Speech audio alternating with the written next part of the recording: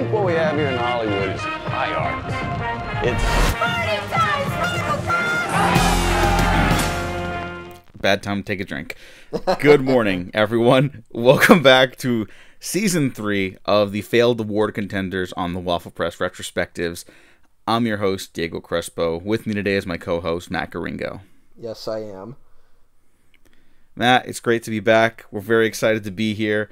We're very excited to talk about all the nominees for our poll in the failed award contenders this year, the winners that we're going to talk about, actually. We're not going to talk about the losers, but I also wanted to take this time to mention that I'm really appreciative of everyone who voted in those polls. That was very exciting to see people argue about whether or not what movies would be more fun for us to cover versus what would be the better movies to cover just in general. Dan and Ethan are correct, by the way, though. The real Waffle Press fans are the ones who wanted Matt and I to suffer. But I also wanted to say that, Matt and I, we love doing the show. We're very excited to be back. This episode is sponsored by our Patreon. It'll be up there early. Basically, we also kind of need to be able to devote more time and resources to this if we want to keep doing it. And this isn't like a threat that we're going to stop doing it or anything like that, I want to reiterate. But I also want to say that, yes, it's sponsored by our Patreon because we need to start kind of making something off of this. And so if you have any other suggestions for like brands or anything, if you like certain coffee stuff, I'll reach out. I've reached out to a couple brands already, so if you start hearing me hawk stuff on this podcast or the regular hangouts, that's why. But now that business is out of the way, Matt, we're here to talk about our first episode of the season, Damien Chazelle's Babylon. Diego, shut the fuck up. Okay. I want to talk about VTubers again. Cause, is it relevant to Babylon? No, actually it is. But, alright, today is the 9th. We're recording on a Friday, right? No, it's Monday morning. Huh? Oh, yeah. It's Monday morning. You know what? We were supposed to record on a Monday this week, and then I delayed it because my hardwood floors are getting repaired.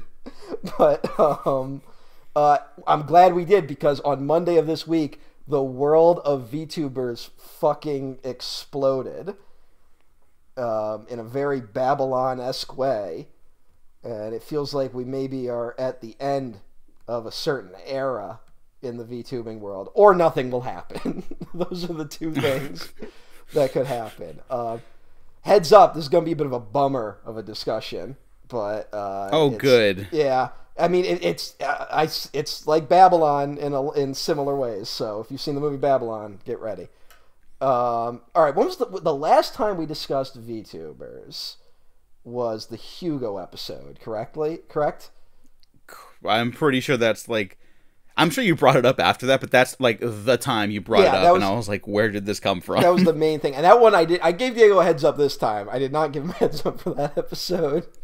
But in that episode, I mentioned that I was following a VTuber for the first time, a guy by the name of Vox Akuma, mainly because he did a stream supporting the SAG and writer strikes. And I was like, this guy seems all right. Now, what other than what I've told you, what do you know about VTubers? Like the industry of VTubers? The industry, I don't know anything. Yeah, because I think I've actually been very minimum on discussing that, right? So, Vox Akuma belongs to a company called Ninja Sanji, right? It's an agency, sure. Basically. They develop these VTuber characters. They develop them. They all are basically under the same umbrella, and they all stream together occasionally. They get together. There's different waves. They will usually announce 5 new members at a time. Ninja Sanji, I think, is the second biggest one. I could be wrong about these details. There's a bigger one owned by a company called Clover. They have 2 branches called HoloLive and Hollow Stars, I believe, and they're different because one is the female branch and one is the male branch. So they have 2 different. Whereas Ninja Sanji, I think, is just kind of they just mix them all together. There is no distinction between gender, at least as far as I've been able to tell. it's actually a bit controversial sometimes when the male streamers stream with the female streamers. There's some very unchill people online that get upset about that. No. Yeah. So this is where this is the kind of weirder side of VTubers, which I've hinted at, but I don't think I've gone into, is that these are essentially, they're manufactured people, right? Like, yeah. They are manufactured to be enjoyed by you. They're manufactured to be your streamer that you enjoy. Now that the people behind them, it's not like they have zero say, right? Like, they often influence how the characters develop before they are presented, and of course eventually that person's personality, I think, becomes dominant, right? Like, ultimately they will drive what the VTuber is, but the VTuber model is owned by the company. It belongs to the company. So let's say if you are the person behind the VTuber and you are done, you want to stop for whatever reason, you're tired, illness, mistreatment by a company. I'm not sure why that one might be relevant, but and you decide to stop. They have what's called a graduation ceremony. Sometimes, unless it's very abrupt, which does happen and might happen in the story I'm about to tell. And the character, I've mentioned this, that these people graduate, which means they stop doing their job, and then it's over. There is no more content from this VTuber. They can never come back. It just ends. And in some instances, all the videos get taken down, and the social medias go private or are taken down. It's all gone. And, let's say if this person stops and then, like, 5 years later is like, hey, maybe I want to reunite with the old gang. No. It's over. Once they're out, they're out. And this can be if someone is, say, in a strong parasocial relationship with a VTuber, can lead to some high emotions when there are graduations, as you maybe can understand. This is actually, it's one of the things that, like, it upsets me when I read about it, because it just seems like a bad business model. A lot of this is based on idol culture in Japan, which has a similar thing where the idols will graduate and they will leave the company. But those are real flesh and blood people, and those people can go on to have, like, acting careers, right? They can go on to do things. They just are no longer part of the idol group they were a part of, right? But in the VTuber world, it's an eerie thing where it's just like, it's just over, and it just stops. So when someone announces a graduation, it can get very upsetting for people who are very involved in this world. Are you following me so far? Do you have any questions? Anything I might? No, I'm following you. I don't think I have any questions. I'm just very disturbed. Yes. By this, it feels like a real sense of autonomy is being stolen by these people, or stolen from these people, even. Yeah. It does. It's like they own your likeness. Like, it's not actually your likeness, right? But they own... Yeah, but it's like it's the closest thing, because they create this persona, this likeness for people to attach themselves to, and then when this company decides that's enough, your contract's over, or whatever have you, then that's gone forever, and it is not the individuals, it is a corporations. Yes. Which is terrifying. And any work that you've done with your VTuber, because a lot of these VTubers, they don't just stream video games, they also will make songs and stuff like that, or like do things, they'll do performances. That belongs to the corporation as well. That anything, like, you can never sell merchandise of them again. You can never. Now these people, if you leave, you can go on and have a streaming career outside of it. You can even be a VTuber still. You just can't ever be that VTuber that you were ever again. And you cannot mention the fact that you ever were that VTuber. That will violate the NDA you signed with the company. So, for example, let's say if I belonged to a company, I was a VTuber for a few years, I stopped, and then I picked up, there are independent VTubers too, I should mention. There are people who would just do it, They put the money in to buy all the equipment. They develop the stuff all on their own, and they do it. And they're completely independent. A lot of people that were former corporate VTubers tend to go the independent route afterwards. Let's say I do that. I can never mention directly that I was ever a former VTuber for this company. It's just, I have to come. And I think there's also stuff in place where I would no longer be allowed to stream with people that still belong to that company. That there can no longer be any crossover. That once you're out, you're out. Yeah, this is a real exciting way to start the season of the retrospective. Look, this is. I think this is gonna. I think you can see this, how this can be relevant, at least. No, 1,000%. Yeah, and you're not wrong for bringing any of this up. This is what's happening in the world, and there's that. I don't remember who fucking. I'm sure a lot of people have said this, but it's like, why even tell like period piece movies anymore? And it's like, well, because a good period piece movie often touches upon stuff that is relevant today. It's like masking it to be like more acceptable to discuss now in a way, right? Mm-hmm. And I think that's at the heart of what Babylon is about, and I think that's why you brought this up. It wasn't just your obsession with VTubers at the moment. Yes. Which is maybe the reason you brought this up, but not the sole reason. It's I don't know, like, it's just because my eyes were looking there, right? Like that, like I said, the only guy I follow is fucking Vox Akuma. Now, there was a moment recently where I was thinking, like, should I go deeper in on this? Like, because a lot of the VTuber culture is about, like, that they cross over with other people within the company a lot, or even sometimes they will go outside of the company. They will stream with other companies from time to time.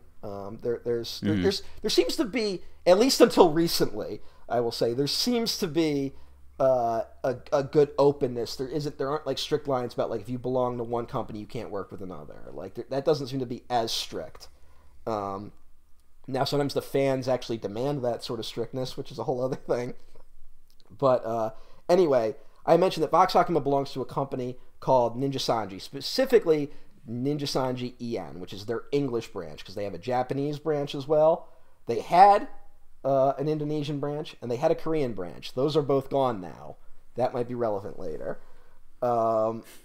So, at the moment I started paying attention to Vox Akuma, there had just been 2 graduations within the company fairly close to each other. And they were 2 fairly popular members of the company, and they're not the first. I believe they had a few. I don't know everything about Ninja Sanji. I've been trying to read more, and I honestly read so much that it upset me, so I stopped reading. But so they had just lost 2 people, and these 2 both jumped ship to a different company, a company called V Sojo, I believe is the name, and Shoujo.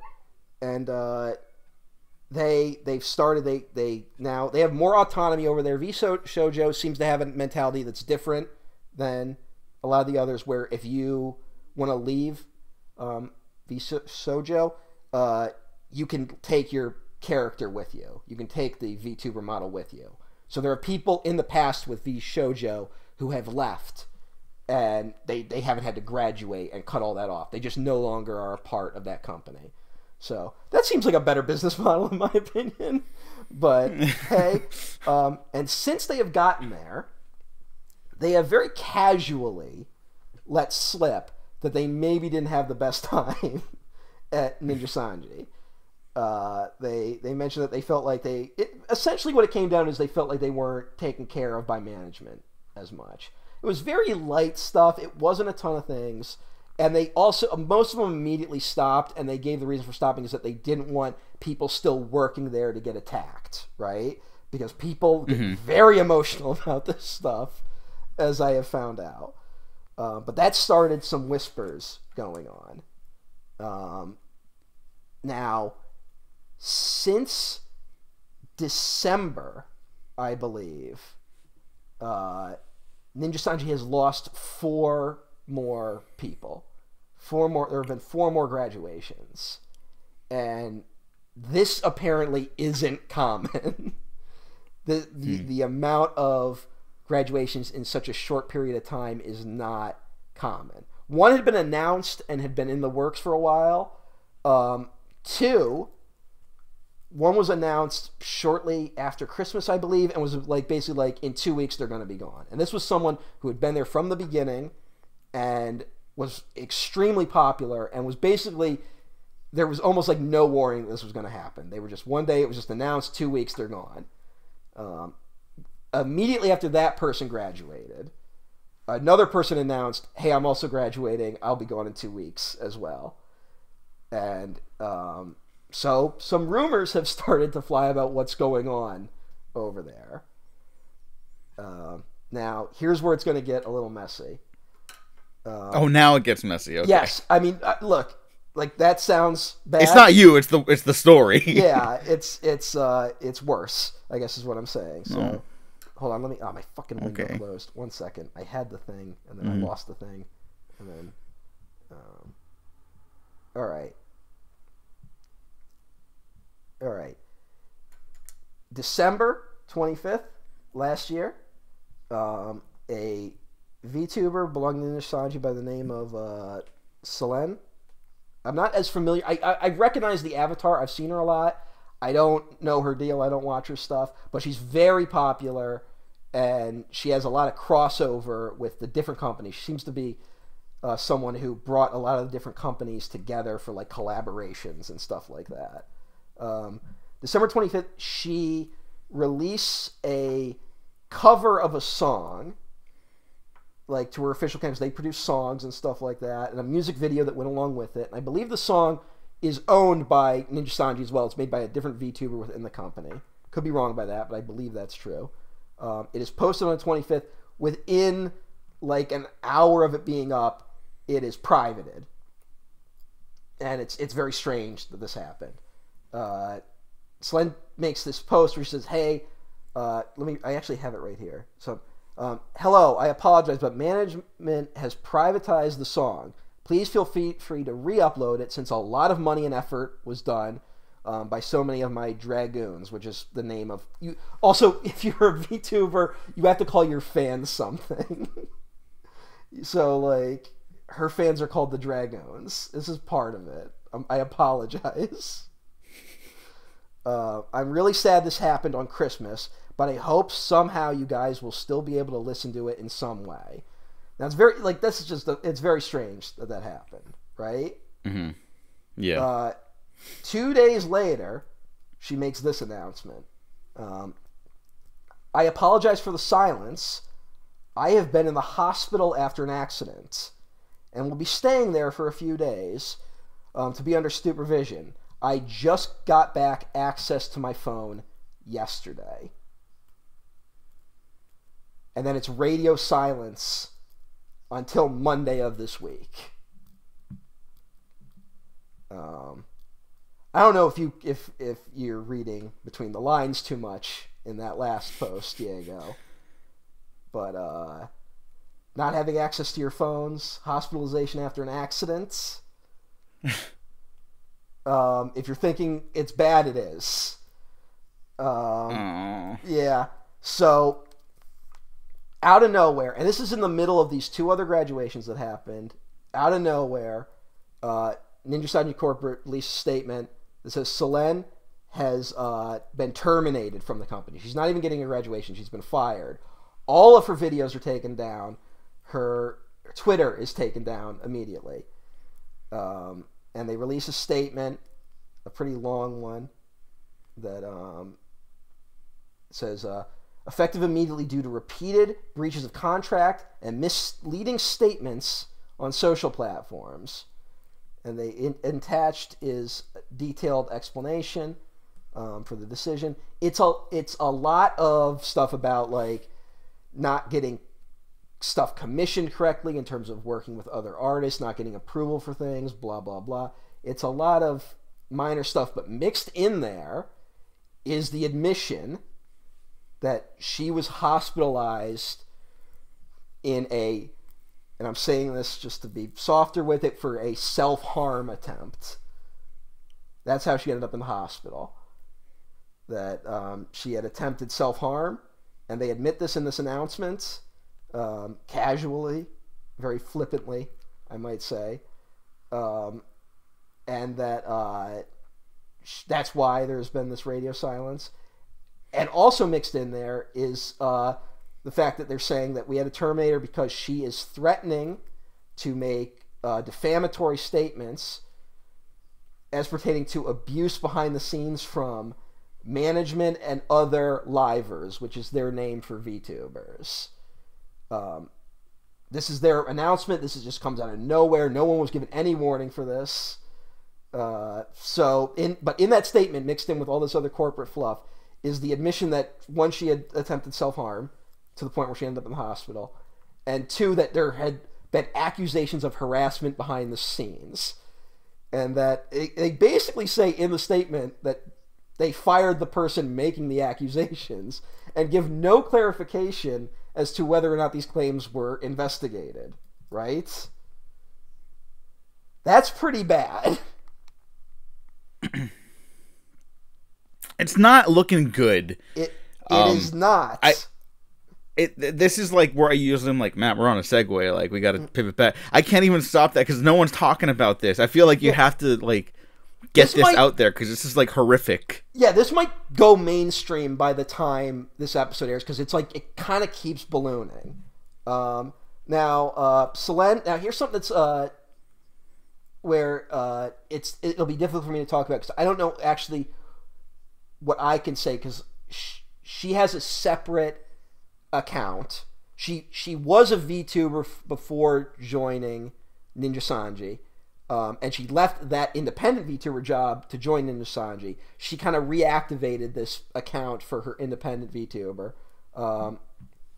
and she releases a long statement that basically is like, hey, yes, it's true, I was in the hospital for self-harm. I was given no warning that this termination was going to happen. I was trying to end things amicably. I only reached out to a lawyer because I needed someone to run interference, and I needed to know if I had actually any grounds in terms of the harassment that was going on behind the scenes. So she basically confirms that harassment did happen. It's like, was given no warning, given nothing, blah, blah, blah. These two things back to back, right on top of each other, everything just kind of explodes all at once. And since then, there has been but it's mainly been contained in the VTuber space, right? It hasn't gone anywhere beyond that, but it's a large space, and people have been freaking the fuck out about it. And it seems like if she wasn't given any heads up, neither were the other members of Ninja Sanji EN, who had no statements prepared, had streams scheduled for today, the day of the announcement. And if it seems like she wasn't warned about her termination, the other members of Ninja Sanji EN weren't either, because they had, streams scheduled that day. They had other stuff. They were kind of interacting normally because they kind of interact together on social media as part of like building the brand. And they had sponsorships. They had other things going on, and a lot of them had to release announcements being like, "Hey, I'm going to take a break for a little bit." No reason, and to be fair, like that's not me like dunking on them. They all have NDAs. It's very difficult for them to talk about. I don't even know what they're allowed to talk about, right? Most made very generic statements to that degree of just like, hey, I can't talk about this, or just like, hey, I'm taking a break. Here's just a few, just to give some examples. Gonna take a couple days off, finish Yakuza 4 next week, blah, blah, blah. Hey, I'm going to be away from social media for a while, but I just want to remind you guys to please take care of yourselves.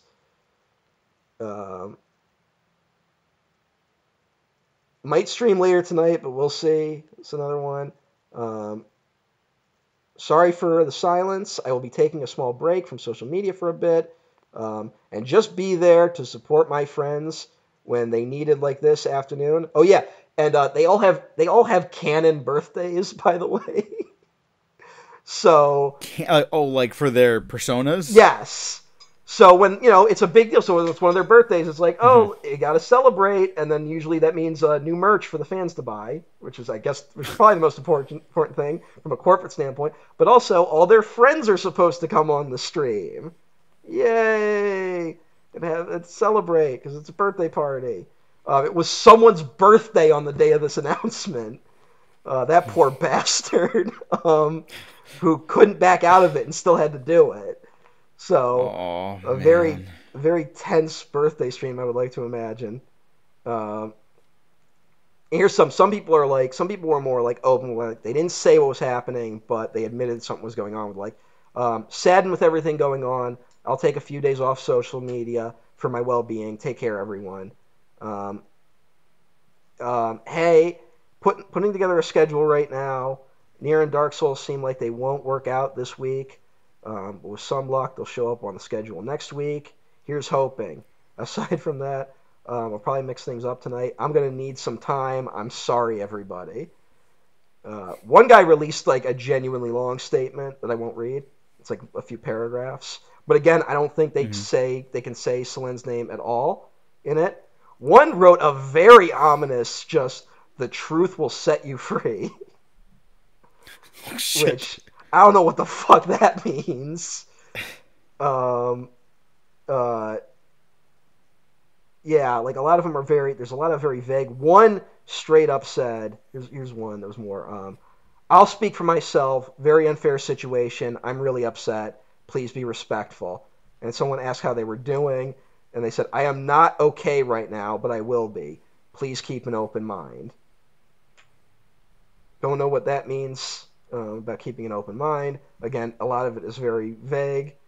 Some of these people, and then there's a lot of people that made no statements whatsoever, including my boy Vox Akuma did not make a statement. Now, he has been on vacation for the time, but he's been, jumping in. He hasn't streamed on his own channel in a bit, I don't believe. I think he did a member stream, but I don't belong to the membership. And he's been taking a break because we'll get more into the Vox Akuma of it all in a minute. Oh boy! But he's been on a break. He's only been like hopping into other people's streams occasionally.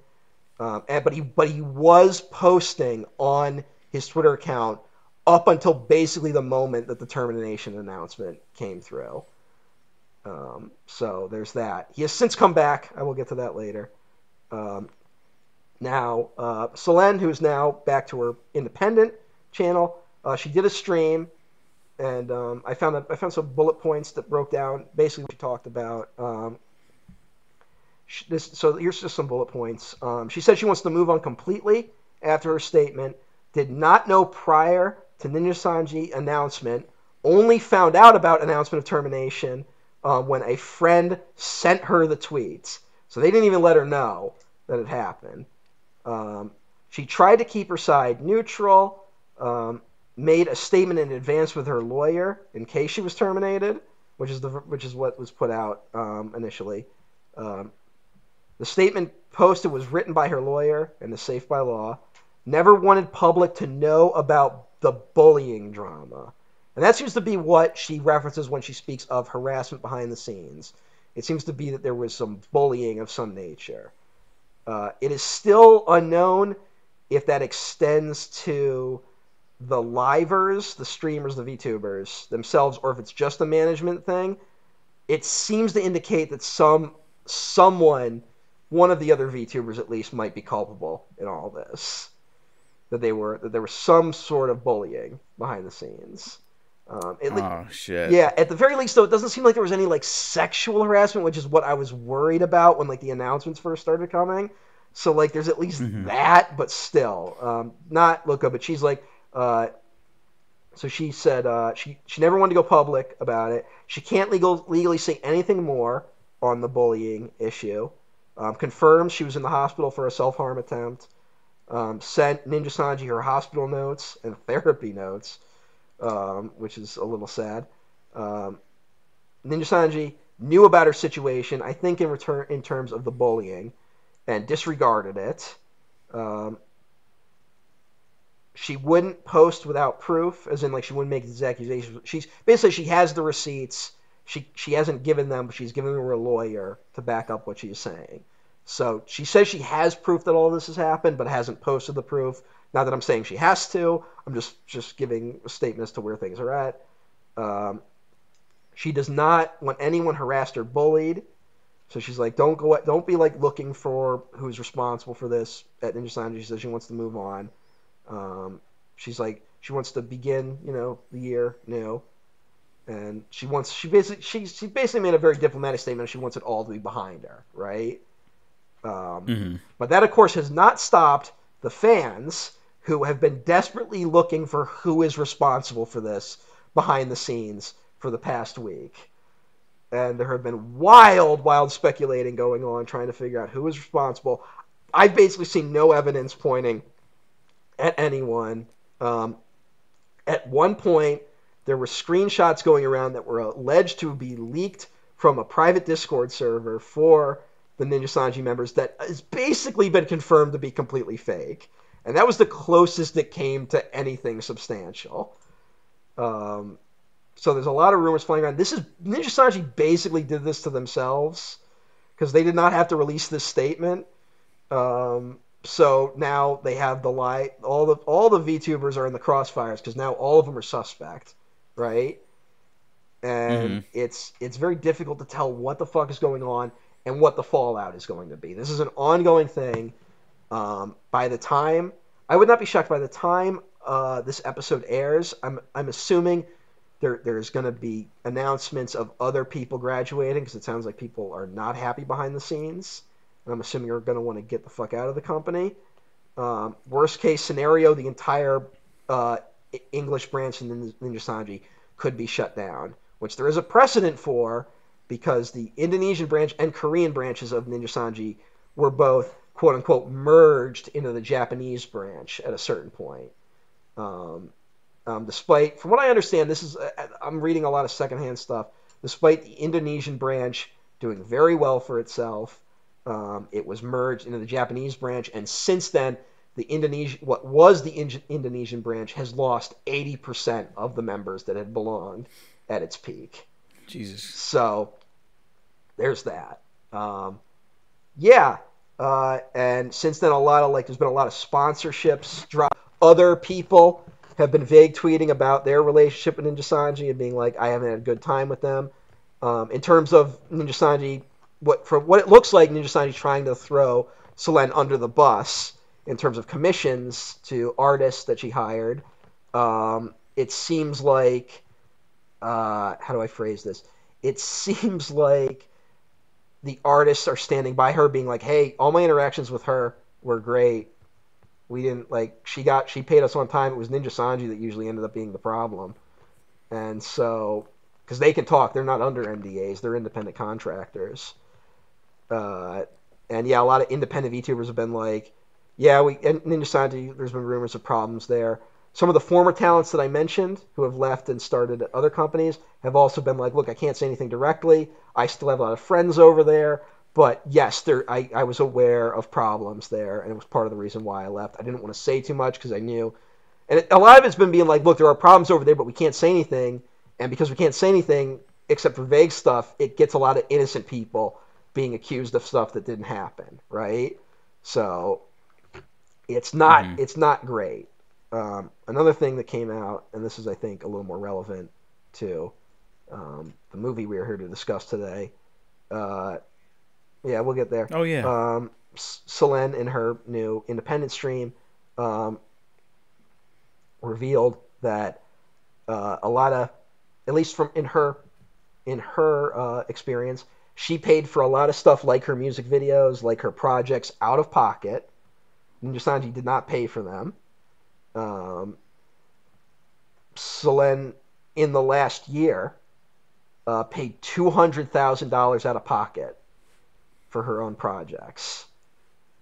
And if you're wondering how that relates to the amount of money she was making, she claims she did not make any money in the year 2023.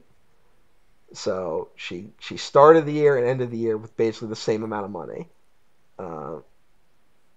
Talent only gets 2% of the profit of official merch sales, which I did not know that. That's insane. Yeah, it's there's a lot going on over there, and now there's a lot. Also, I should say, in order to figure out what the fuck was going on, I had to go down a lot of different accounts that are in the VTuber space, and they oscillate between people who are sycophantic, in love with certain people over at Ninja Sanji. Particularly, Vox Akuma has a very strong fan base. I'll just say that. Um, who they are very supportive of them.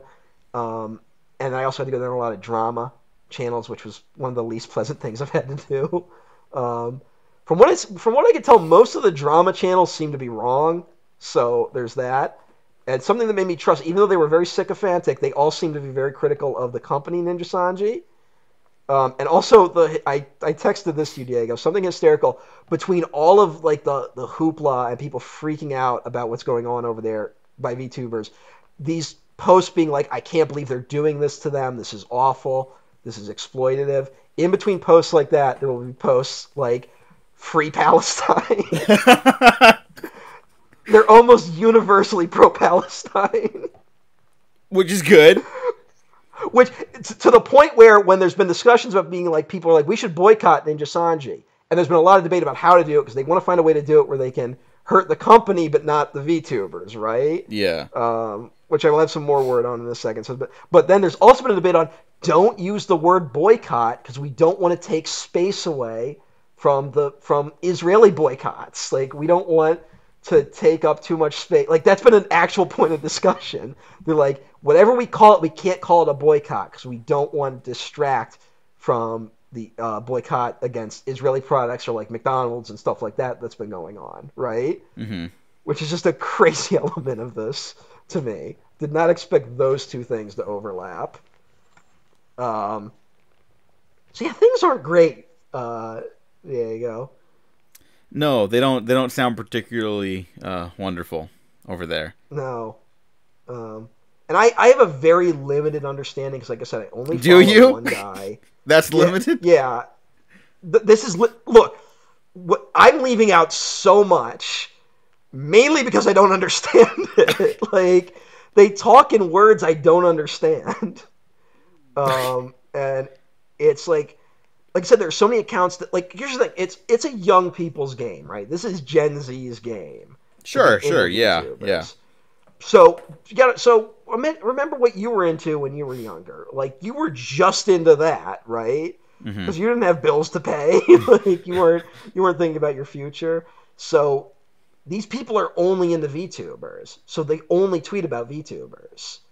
So there's like a whole inner language that I just can't decipher to some degree. If you are, here's something. This is something that I'm not sure if I understand correctly, but it was thrown around a lot that if you are a fan of a VTuber, that VTuber is your Oshi. You're supposed to refer to them as that. So in my instance, Vox Akuma would be my Oshi. Now, I will never say that outside of this context because I still have some dignity left, goddammit. Okay. But I'm just trying to explain it. And this is how these people talk. And they're really into it, and they're really hyperbolic, and they're really intense. So I just want to talk about what I have observed from the Vox Akuma perspective. Vox Akuma has not made any statement on what is going on. He was radio silent for a few days and then came back and just mainly posted about how he's been playing Tekken in his private time. And it seems to be just tweeting through it. He's tweeting like nothing is going on. That's not totally abnormal. There are plenty of VTubers who are not super active on social media. And Vox Akuma has made a point in recent months of being like, I keep my private life and the sort of public performance very separate. He seems to want to keep those two things separate. So whatever his opinions are, he appears to be keeping them to himself, right?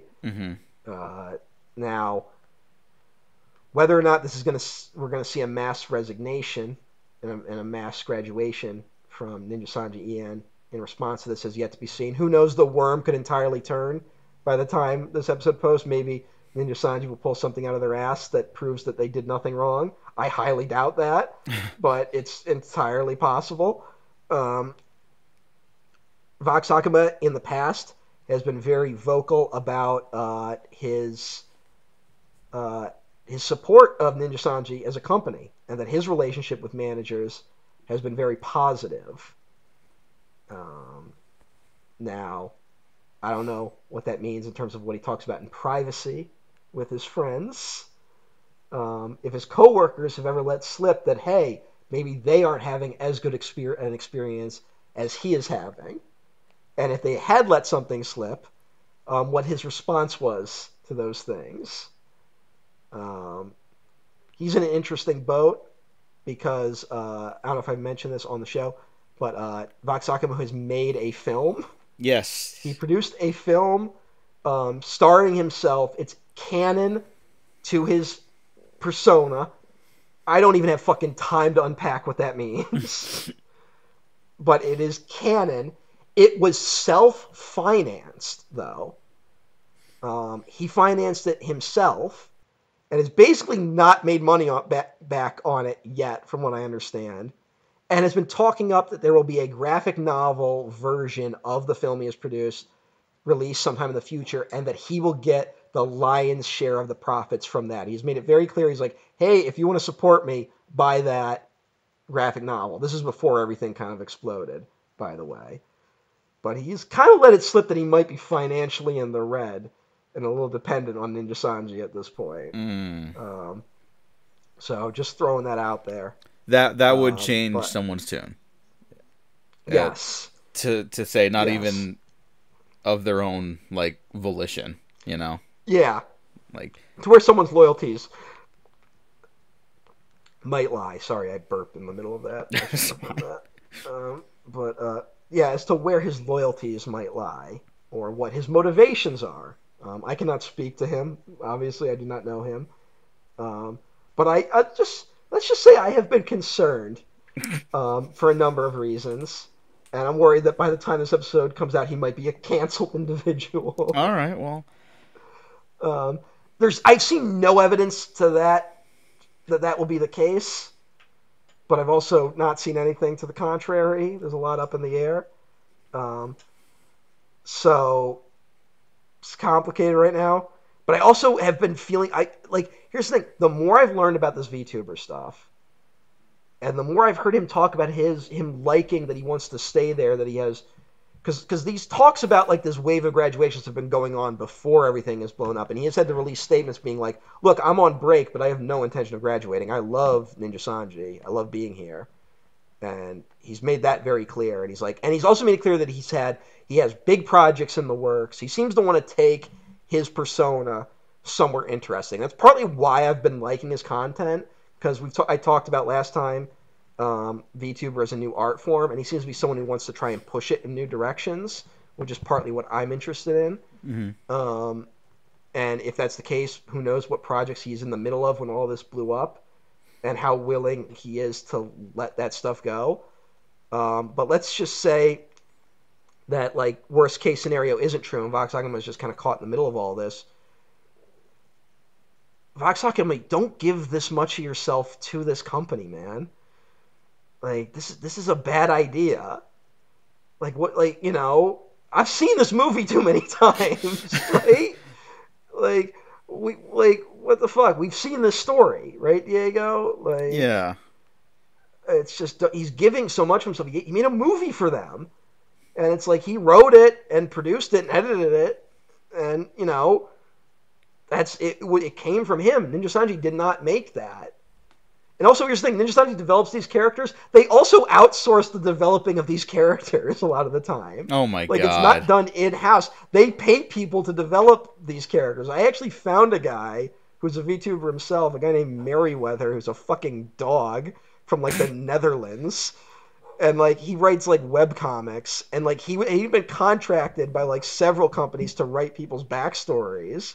And then at a certain point was like, fuck it, I'll just start developing my own VTubers. And now he has his own VTuber company. Oh, my God. Because he was contracted so many times. So, it is something where like I'm looking at Ninja Sanji and being like, what do they do? Like, other than this, they give a boost, right? They have a platform, right? They like you can go from being someone who had an audience like.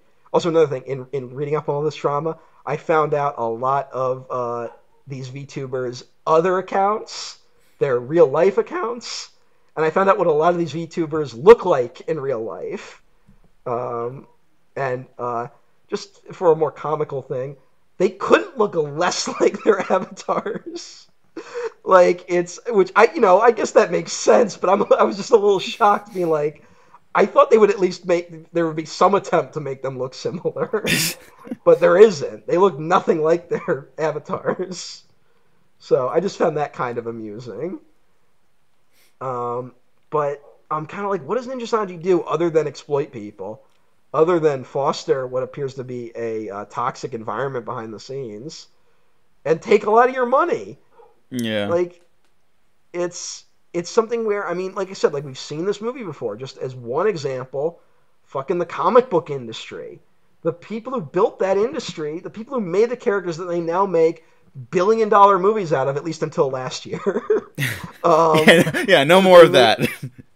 See, that seems to be done. But a lot of those fucking guys got nothing. Mm-hmm. The fucking creator of Rocket Raccoon had to start a GoFundMe. Yeah. Rocket Raccoon! He's like, honestly, like, this isn't just me fanboying out because of Guardians. Like, I would say that's one of the more popular comic book characters now. Because of those fucking movies. Exactly. And he had to start a GoFundMe? Like, that's fucked up.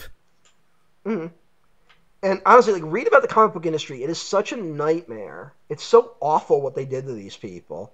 And it's one of those where, like, that's one of those industries where I'm kind of like, don't go into it. Like, if you're going to do it, only be independent. And I understand that's a hard road, but only be independent. And I kind of feel similarly about VTubers, right? Yeah. I'm at this point where I'm like, don't become part of these companies. Now, I only really know Ninja Sanji and this other one. From what I understand, the other one that does the Hollow Live and Hollow Stars company, from what I understand, they're a little bit better. But I don't know the details, and because everyone's under NDAs, it's hard to tell exactly what's going on there. I'll say this, Hollow Live, Hollow Stars has had a lot less graduations in the last year than, I would say, I think if I look at it, Hollow Live, Hollow Stars on the English side has had less graduations in 3 years than Ninja Sanji has in the last 4 months. If you want to see the difference that's going on there. So, but like, again, it's still like, I'm still kind of like, but when you're done, you don't own any of this. Like, you don't take any of it with you. And there are some more companies, like I said, V Shoujo, which is more flexible, which seems to be a lot more autonomous about that sort of thing. So I'm like, there's at least that. And like I said, I also think it's a bad business model because it makes these companies look bad every time there's a graduation, right? Because it starts spreading rumors about why is this happening. And then it's like, I was thinking about, like when Conan O'Brien left the Tonight Show, right? It wasn't like NBC took Conan O'Brien out back and then shot him in the head to release him from his flesh prison. Like, it was like, no, Conan was off the air for 6 months and then he had a new show, right? And I say this as someone who's like I've become a fan of Vox Akuma, Vox Union, yes, Akuma. And if he is to graduate as a result of what's been going on, it will be sad. But I want it to happen at this point because I want him to get the fuck out of there. I don't want him to give all of himself. Like, I would rather him start from scratch with an independent thing and funnel all his creative energies into that, you know? Yeah. Like, he's clearly got a drive. He's got an audience. He could totally do it. I'd rather him get the fuck out. And it's crazy how these, I mean, it kind of, remember when Channel Awesome, like, finally imploded? Yeah. A few years ago? Like, it feels very similar to that. Where it's sort of like it's the staple. It's like the bar or the barometer for like, oh, that's what this like subculture, that's what this industry is about. These are the faces of it. And then you realize like, hey, this is like, there's some weird shit happening here. And some people wash their hands clean of it, and some people cop to it and even do better afterwards. Like I want to shout out. You brought up Channel Awesome, like not like a perfect internet celebrity or anything like that, but like Chris Stuckman, you know, he's like he moved away from that, and I think whenever I see his stuff come across my feed now, it's like the most interesting he's ever been, and I don't even regularly watch his stuff anymore. Like you can do better, you know. That's something funny about, just to talk about Channel Awesome for a second, that's something funny about them where I feel like everyone who has left and everyone who like has left Channel Awesome, like even before the drama, has either gotten funnier or gotten better in terms of the content they made.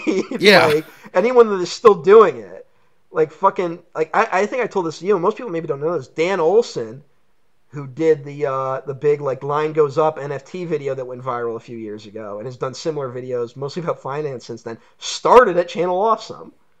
Yeah, and I had no idea until you told me. Yeah. I mean, you know, kind of a controversial figure, but like the nostalgia chick, Lindsay Ellis, who is still out there, not on YouTube, but she's still making content behind the scenes at another company. But say what you will about her as a personality, I believe her content got better the moment she left Channel Awesome, right? Yeah, all her analytical stuff was really great. Like, you know, definitely a white woman online who maybe should have thought she's more had about some moments where what they were posting. Yeah, definitely. She should have stepped away from the Twitter. Yes, but yeah, her videos like they just kept getting better. Like they really did until, you know, the last YouTube one. But like besides that, yeah, you're totally right.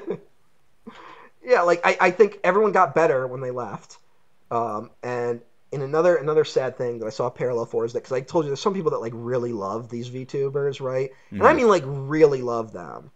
Where like I said, Vox hasn't been Vox hasn't been streaming himself, but he has been going on other streams. And there was recently, I haven't watched it because I don't really watch the collab stuff, especially right now, with where my feelings are with the whole industry and the fact that there might be a piece of shit behind the scenes at Ninja Sanji. And it could be anyone. They did a big collab with all the male, like it was like 8 of the male VTubers all did like a collab together on Friday, and I saw a bunch of people posting about it, being like, it's just good to hear them laughing together again, right? And I saw a post being like, look, if they leave, I'll be happy for them because like they should get out of there. It'll make me sad, but I'll be happy for them. And stuff like that. And it reminded me of this really dark moment that happened when Channel Awesome was falling apart. I don't know if you remember this, but when Channel Awesome was falling apart, before they made any response, like another Nostalgia Critic video went up, and it was just kind of like a generic like Nostalgia Critic review. And I saw all these comments under that video that were like, these are banked episodes. Mike Mageau, I think, is the guy who owns Channel Awesome, who owns the Nostalgia Critic brand and stuff like that. People like Mike is unloading the backlog because Doug Walker is going to announce he's leaving any day now. Because Doug Walker would not stand for this kind of stuff, right? And it's like Doug Walker will do the right thing. And it was like so soul-crushing, right? Mm-hmm. Like, because look, it's kids writing that, right? Yeah. Like, it's kids who they think Doug Walker is a better person than he is. And I saw some parallels with the sort of sycophant nature of VTuber fans that really bummed me the fuck out. Like, it made me really upset. And some of it was in response to, there are people, you know, there are obviously haters of this kind of stuff, and they kind of swoop in to be like, you know, to kind of just like balance things out, where there are people who are just like, they want to ruin everyone's lives. And there have been harassments there's been a lot of harassments targeted at any Ninja Sanji member that has expressed that they've had a good relationship with management. There's one unfortunate woman, I think her name is Millie, who, in the midst of these rumors about Ninja Sanji being a bad company, made a statement where she was like, look, people should stop doing that. I've had a great experience here. People who talk about this stuff don't know what they're talking about. And now that it's come out that Ninja Sanji is definitely a bad company, that has reflected badly on her, and people have singled her out as possibly being one of the bullies behind the scenes, even though there's no evidence. All she did was speak positively of the company she works for, right? Mm-hmm. Like, I'm not saying there's nothing there, but I'm saying we don't, no one knows anything. So it's led to a lot, and this is Ninja Society's fault. They did not have to make that statement. They put all their employees at risk with this stuff, and they've basically made no official statement since then. They've even been like, "Hey, more merch coming," and people being like, "The fuck, we're not buying anything." Like people are like, "We're not buying any more shit," and people have been pirating stuff that is behind paywalls, being like, "If you like them and still want to watch it, like, here's how to pirate it." And subscriber numbers have gone down. People have dropped by like huge numbers. It's been bad, and it's mostly affected the streamers, who, for all we know, have done nothing wrong. Right? It could just be entirely management's fault. It's bad to see. It's again, like I said, we've seen this story before, and we've seen how these industries can kind of become these like weird corporate things that just exploit the labor of people beneath them. So anyway, Babylon. Damien Chazelle's Babylon, released in 2022, starring Brad Pitt, Margot Robbie, Diego Calva. It's technically about the transition of the silent era of film into sound. It's also about capitalism and the rambunctious nature of artists, and how it was like all the positives and negatives you hear about like making movies. Like it's trying to be. I'm gonna quote film critic Katie Walsh's review. Actually, I'm not even gonna say the line. I'm gonna quote a paragraph right now. Okay, Damien Chazelle would really like to talk to you about Singing in the Rain. Of course, you already know the 1952 Stanley Donen MGM meta musical comedy starring Gene Kelly and Debbie Reynolds about the transition from silent to sound films. But if not, Chazelle will recount it for you at great length and with more bodily fluids in his 3-hour-plus Hollywood history lecture Babylon, which waffles between being a love letter to cinema and a suicide note. End quote. That's how she opens her review. I think she's a really talented critic, but that was like, that's a banger. That was, I remember reading that one. I actually remember reading that one, because I remember the suicide note. Yeah, that one got a lot of play, because a lot of people didn't like this movie when it came out. Yeah. And then a lot of people did. Yeah. First of all, I already wanted to shoot you with your opening statement, by the way. Why? I think it is about those things. Look, film Twitter, we need to pump the brakes on what we say when we say a movie is about capitalism. Because we've lived under globalism for about like a century now. Everything is about capitalism, because that's the world we live in. Like, we have to be a little smarter about what we talk about in terms of what we say when we say something is about capitalism. Jaws is about capitalism. Like, that's not an untrue statement. Well, I guess I got to get more specific. Like, did I ever tell you my take on what The Lighthouse is about? You've mentioned the sort of like capitalist read on it before. Yeah, it's about the gig economy. Yeah, to me, that movie's about the gig economy. I mean, that's not a bad take. Thank you. That's a pretty good one. Yeah. But Lighthouse failed award contender. I don't know what The Lighthouse would be. I mean, that was kind of one where everyone was like, "Well, they should get acting noms," and then they didn't get any. So, yeah, they didn't get shit. Maybe. Actually, they got nominated for cinematography, but they lost to Deakins, which makes sense if you're gonna lose to anybody. Well, which Deakins? 1917. I mean, look, I love Deakins, but I like that movie, and I like his work in it. 1917, a movie that exists. Do you like it more than Babylon? It's shorter, for one thing. What is your take on Babylon? Because you were the first person to bring it up on this podcast a while back. Because I did not watch it until later. I remember this vividly because it was such a divisive movie upon release. I was like, there's got to be something here.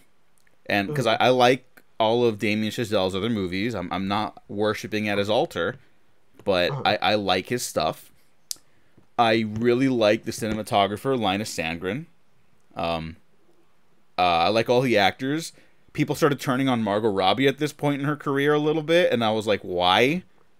And I think it's just we hate women in this world.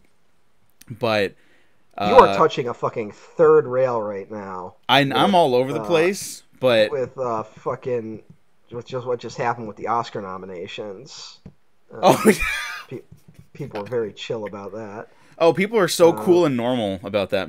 All that. Well, 2022 is Babylon. 2 movies that year are Babylon and Amsterdam. Which Fuck. Are 2, like, Babylon is better choices. than Amsterdam. I couldn't finish Amsterdam.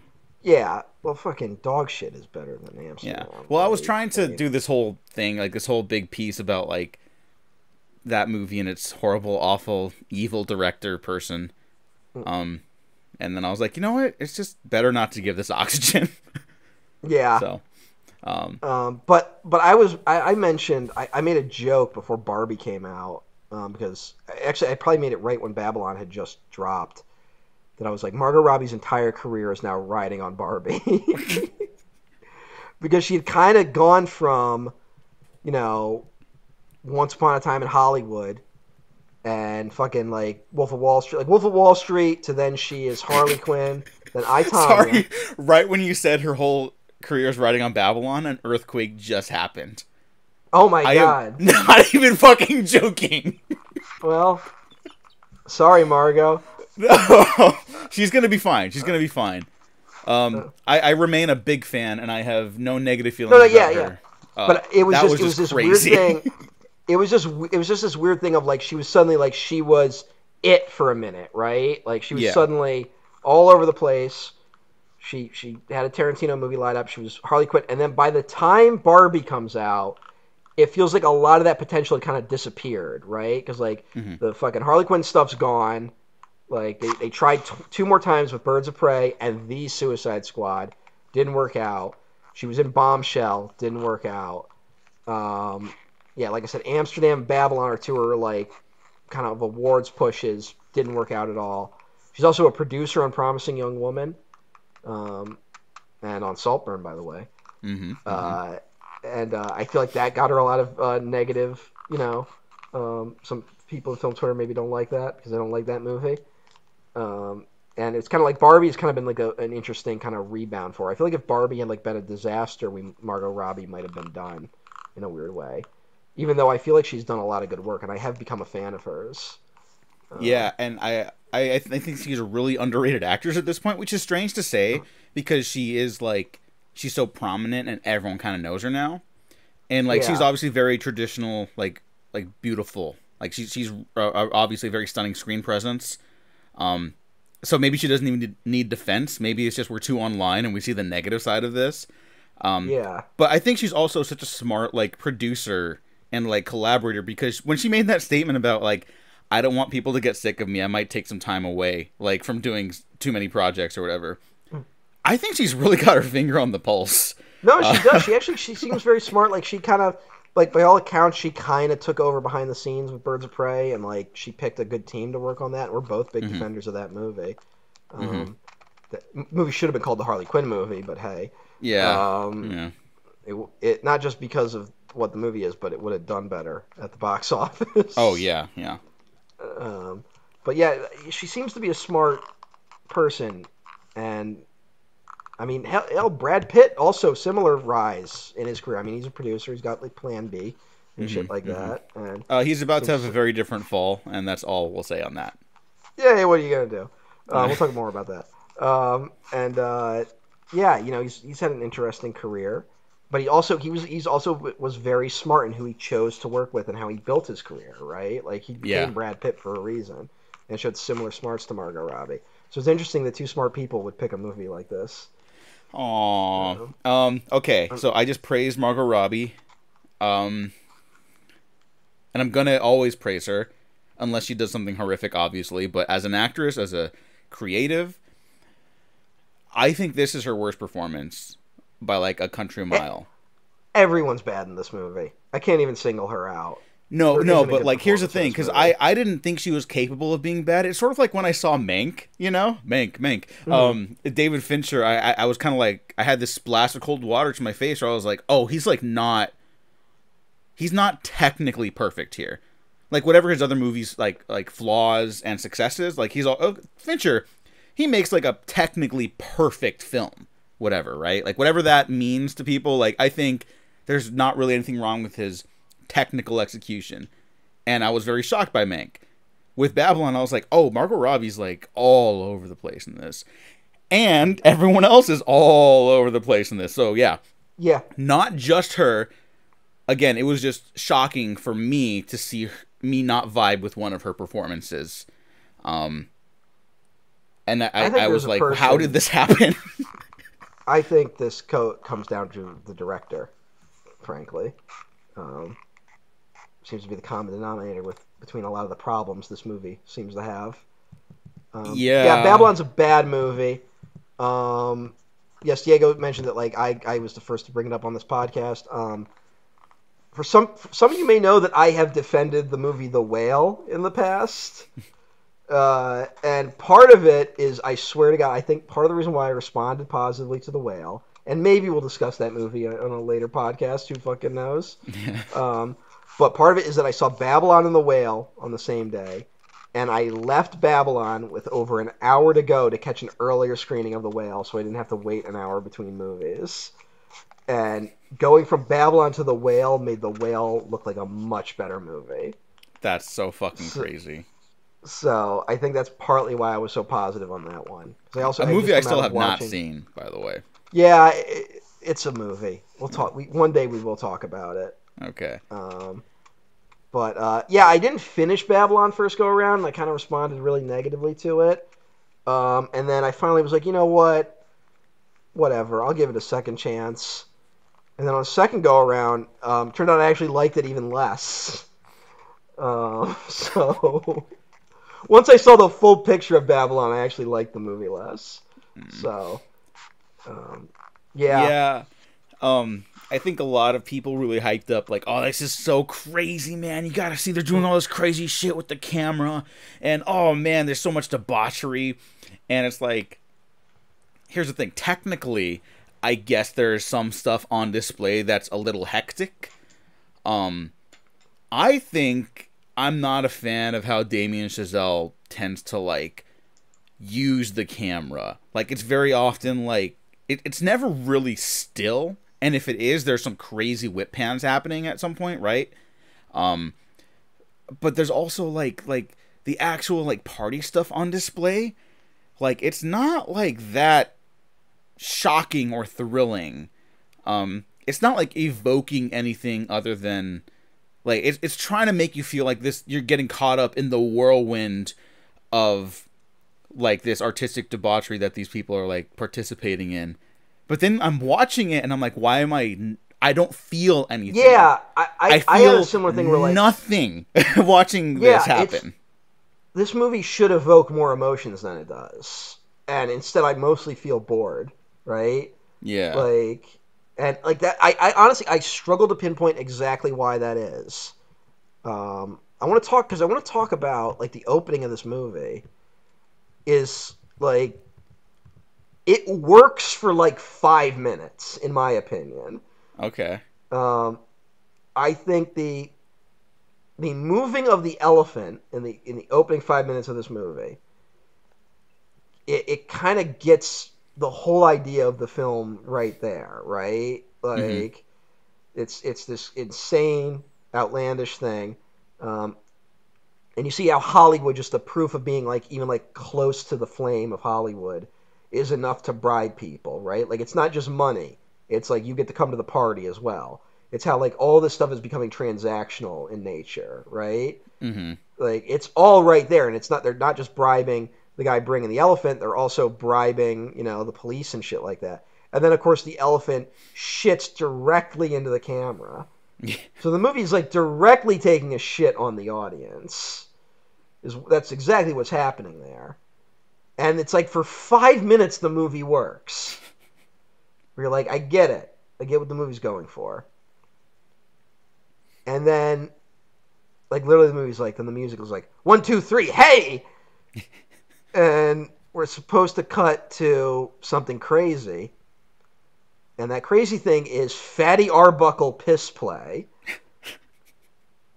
Which happens in this movie. For anyone who hasn't seen, I don't think it's not explicitly Fatty Arbuckle, but it's supposed to be Fatty Arbuckle. Mm-hmm. and it just all immediately dies. Right? Like, Yeah. she's taking a piss on him, calling him a little piggy, and I feel nothing, not even disgust. Like, what the fuck happened? Why is it that abrupt? Like, I can't tell you.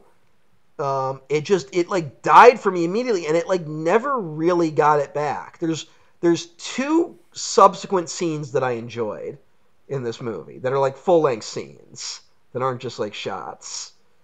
But like, man, it just dies so hard, and I think it's because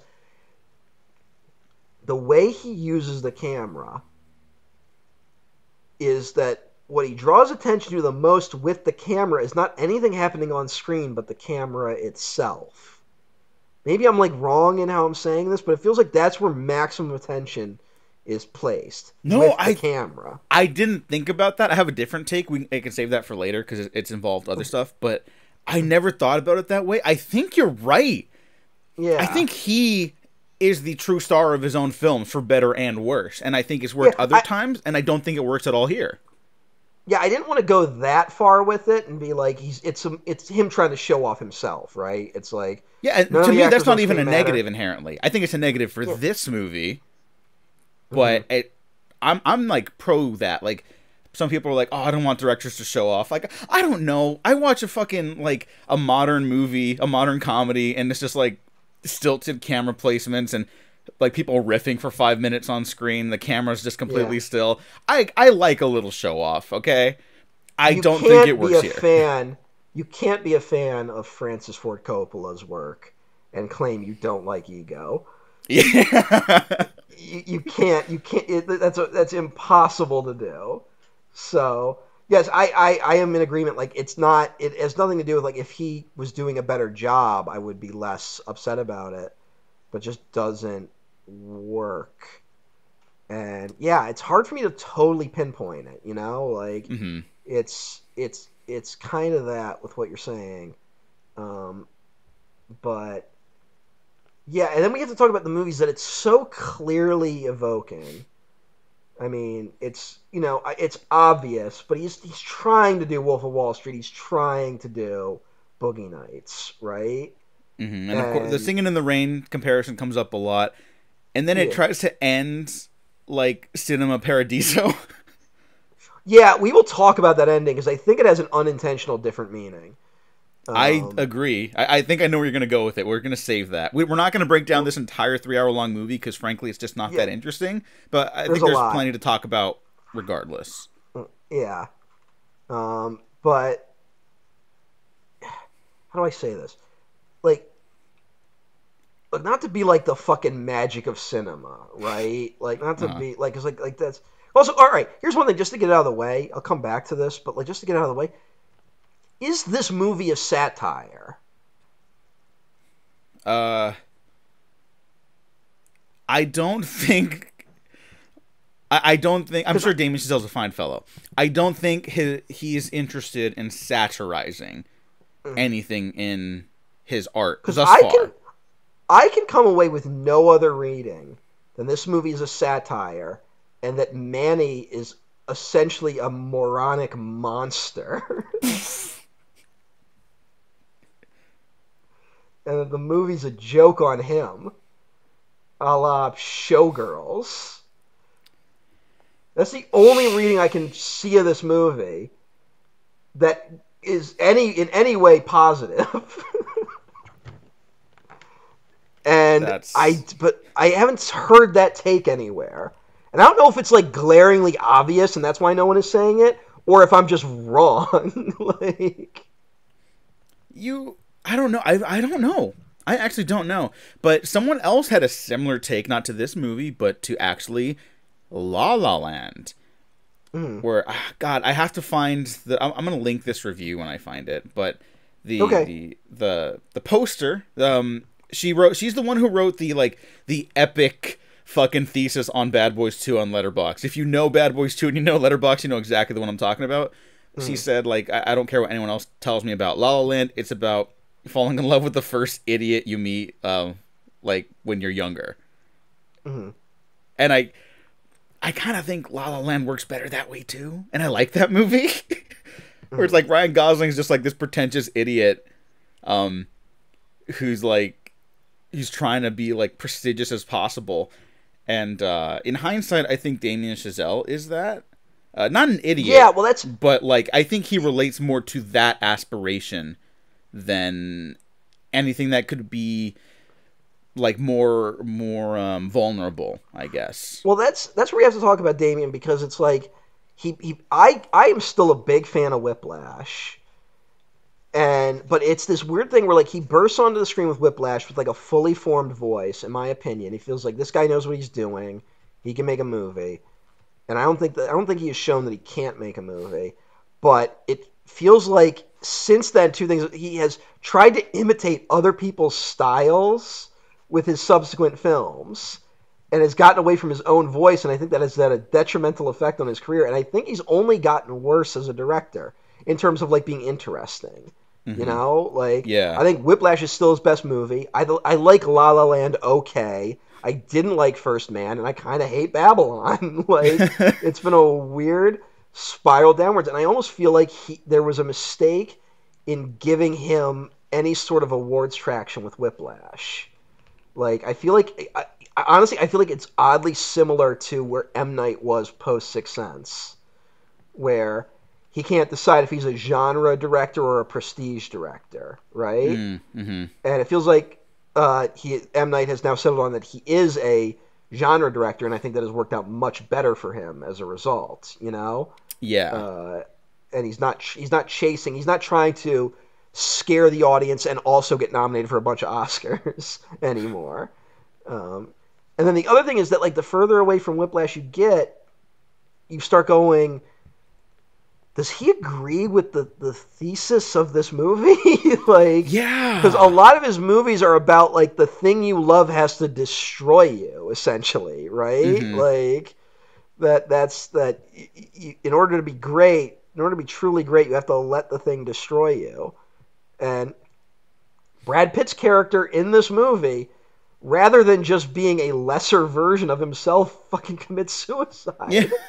Like, as if like that's the worst fate someone could have, is not being able to achieve true greatness. Yeah, and I think had we not seen his other movies, I don't know if I would have that reading of that character. I'd see that as a tragedy, you know? Yeah, exactly. Like, it's weird where it's like, because I feel like Whiplash, I've always viewed Whiplash as it's produced by Jason Blum. I've always viewed Whiplash as a monster movie.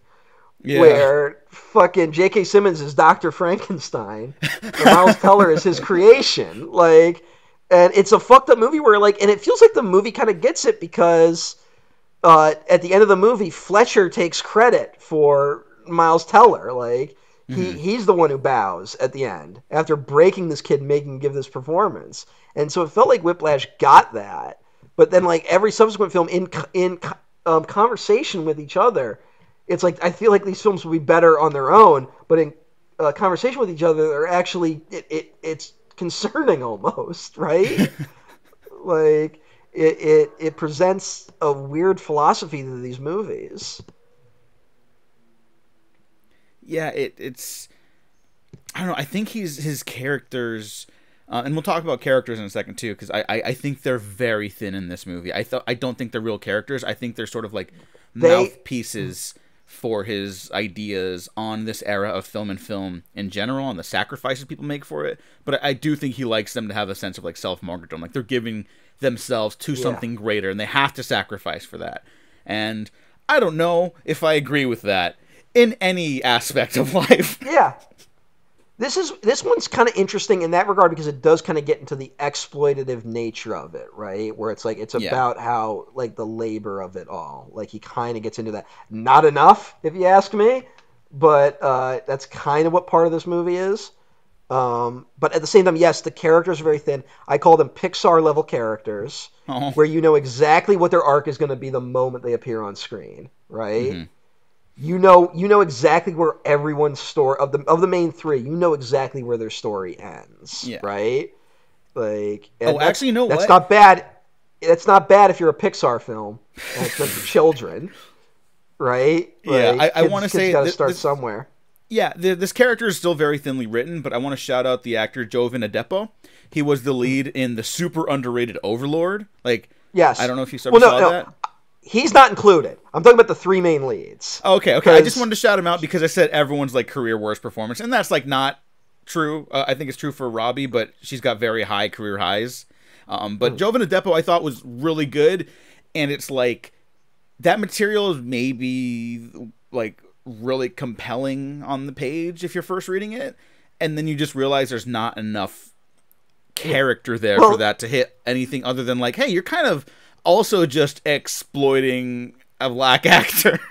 Yeah. In a story about exploitation. Well, that's the thing where it's like, is the movie in on it? Because it is because there is a commentary about marginalized voices being sidelined for, white leads. Yeah. And that's exactly what happens in the movie.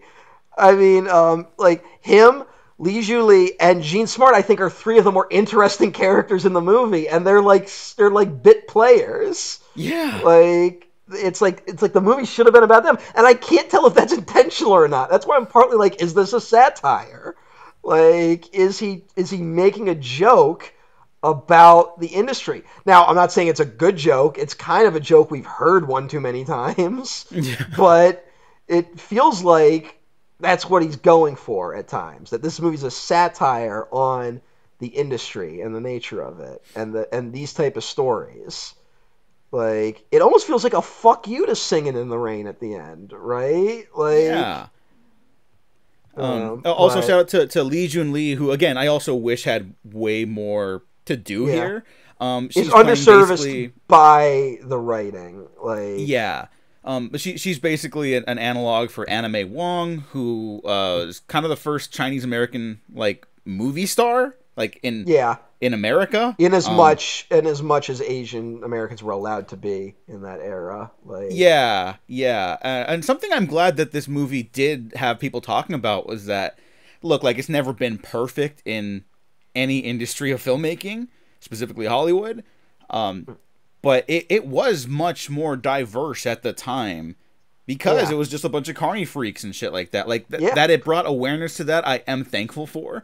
And I hope we keep talking about that because that is important to be like, hey, look, 100 years later, it looks like it's gotten worse in terms of representation, which is psychotic to say. In this industry, in these facets specifically. Obviously, so much else has improved, and there's still so many other avenues we have to improve upon. But one of the smart things this movie does hit on, which it makes me wish the movie was better, is that part of it is about the shifting power from star personality to the studios, right? Right. That like it's like to focus on the sound of it all, of being like, oh, like some people couldn't do sound because their voice was weird, which is kind of what Singing in the Rain is about, right? Is to focus on that is to kind of miss the point.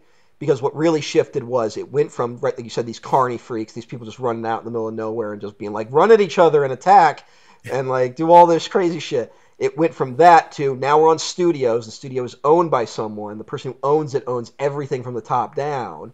And like Lee Jun-lee, she isn't just forced out like she is because she's a marginalized voice. She's a lesbian. Like there's all like that's an angle to it. But the other thing they throw in there is that like, hey, you did title cards. We don't need those anymore. And those sort of like little jobs, which, you can be like, hey, you don't need to do that job anymore. Isn't that great? Losing a job like that is costing, a person like an in the industry. And that often affects the people lower on the totem pole, who are the more marginalized voices, who they can't afford to support themselves with their straight career. Like she's a singer, but she's also still working for her family. And she's also doing the titling on movies and some editing. And she's basically supporting herself with doing all these like little jobs, and that as those little jobs fall away, she can no longer afford to stay in the industry. Same for the black musicians who, like they can also be at parties and also do the music for the movies and also the music on set and stuff like that. And as those jobs are slowly eliminated, it defers to the power structures already in place, which are white hetero voices. And the reason why that's relevant today is because we are seeing that right now with how the studios have shifted to more, the streaming model, the constant blue screen, green screen, filmmaking model, and now with AI, which is set to cut a lot of people's jobs out. At least that's the goal. And the people that are always going to get hurt are the marginalized, even if you don't intend that. Because those are the people that they take the entry-level jobs that allow them in, right? Mm-hmm. So that's one of the more interesting things in this movie. And even further than just that, too, like the PA pipeline to like other avenues and departments. Yeah. Like it's there, but it's not what it used to be. For writers, writing assistants used to be able to like shadow showrunners and stuff like that, and now it's like I've had friends have to move back home after the strike, which was beneficial, obviously, and that the writers got such a good deal is like great, but we've also not seen improvement yet. Because it's like, okay, well, like you guys got that, but we're gonna have less shows now. We're gonna there's gonna be less money to go around because of your guys' strike. So now there are less people that are allowed to be showrunners, or less people that are allowed to pitch themselves as showrunners. Only if you're an established showrunner can you basically pitch shows to studios now. There's gonna be like some like once in a while miracles, like you know who you know, right? You get in the door that way, but generally speaking. It might be a minute before we find the next Shonda Rhimes. Might be a minute before we find the next J.J. Abrams. Actually, J.J. Abrams will be okay. If you're a J.J. Abrams out there, you'll be all right. I forgot. You'll be fine. Yeah, but you know, like people that just don't have their foot in the door right away. It's harder to get discovered, and it's harder to be heard. Even it's like, okay, you got to make a presence. You got to be on social media. You got to be on TikTok. You got to promote yourself. And it's like those used to be jobs for other people to do. For you. And now even people like Jenna Ortega, Coleman Domingo, who's been a great actor for decades now, but is finally getting like his time in the spotlight. You know, like there was conversations like, oh, maybe he's gonna get a Marvel role, he's gonna make millions of dollars. I gotta say something about that.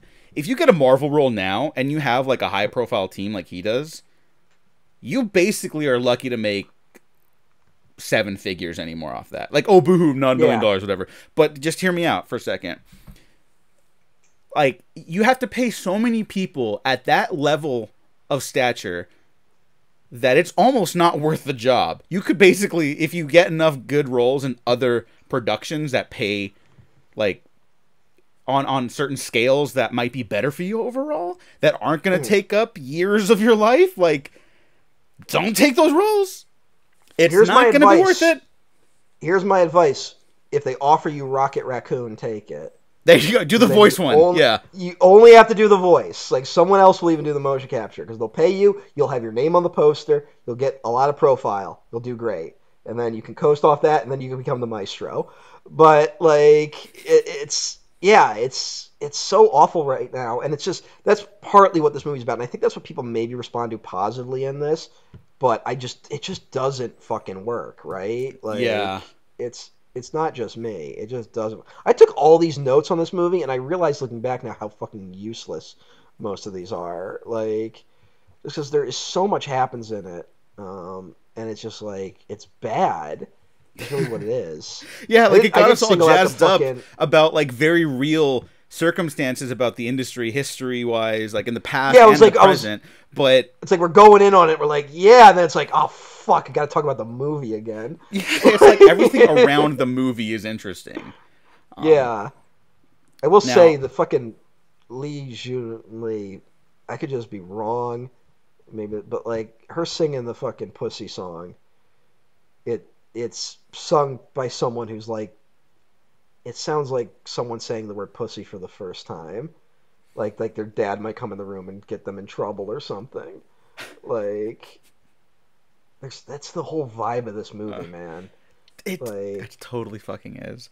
When everyone's like, oh, these party scenes are so crazy. And like, whatever, you don't have to have like partied super hard. I've partied. I've had sex. We were like doing coke off of asses, and there were whips and an elephant. That happens, right? Like, it's like it feels like a kid making shit up. Like, and like again, specifically the elephant thing, I agree with you. I think that's when the movie probably works the best, like cleanly, anyways. But then there's like, I always like vibe like immediately away from this when Margot Robbie's on the dance floor, and then she like kind of stops, right, and then she kind of like starts caressing herself towards the ground and stuff. And I guess it's supposed to be like. why is like this a sensual, thing but now? also like she's in the center of the room. She's the spotlights revolving around her and shit, and it's just like so banal. Like it sucks because Yeah, it's like, look, she's a very beautiful star presence. they're All all this going shit's happening for it. around her, and I feel nothing. Yeah, they're all going for it, man. Yeah, but just it doesn't. It really doesn't. It also just feels like it's made by someone who doesn't know what they're talking about. You know what I'm saying? Like in terms of just like I don't know. It's like Martin Scorsese can make a movie about cocaine energy because Martin Scorsese did enough cocaine to kill a small nation. Like Damon Chazelle like probably gets drunk after like 2 beers. Like it's it just doesn't have that energy. Like that's the thing where it's like when it feels like so voyeuristic in a way where it's like someone who doesn't understand why people would do these things, And like to bring it back to Wolf of Wall Street, it's like that's a movie about addiction. The sex and nudity in that movie is also unpleasant, but because it's about addiction, because no one's having sex in that movie for pleasure, they're doing it because of addiction, because they're addicted to it, which is not a pleasurable thing. You think it is, but it isn't, right? Like that's what that movie is. Whereas this, it's like everyone's having sex, everyone's fucking. There's like putting bottles in people's asses, and like it to what end, like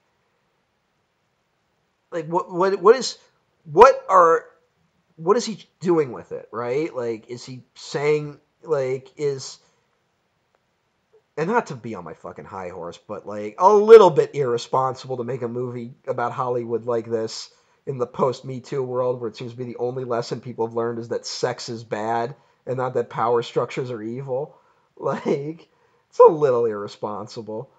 But, hey, because I think this is what conservatives think Hollywood just is.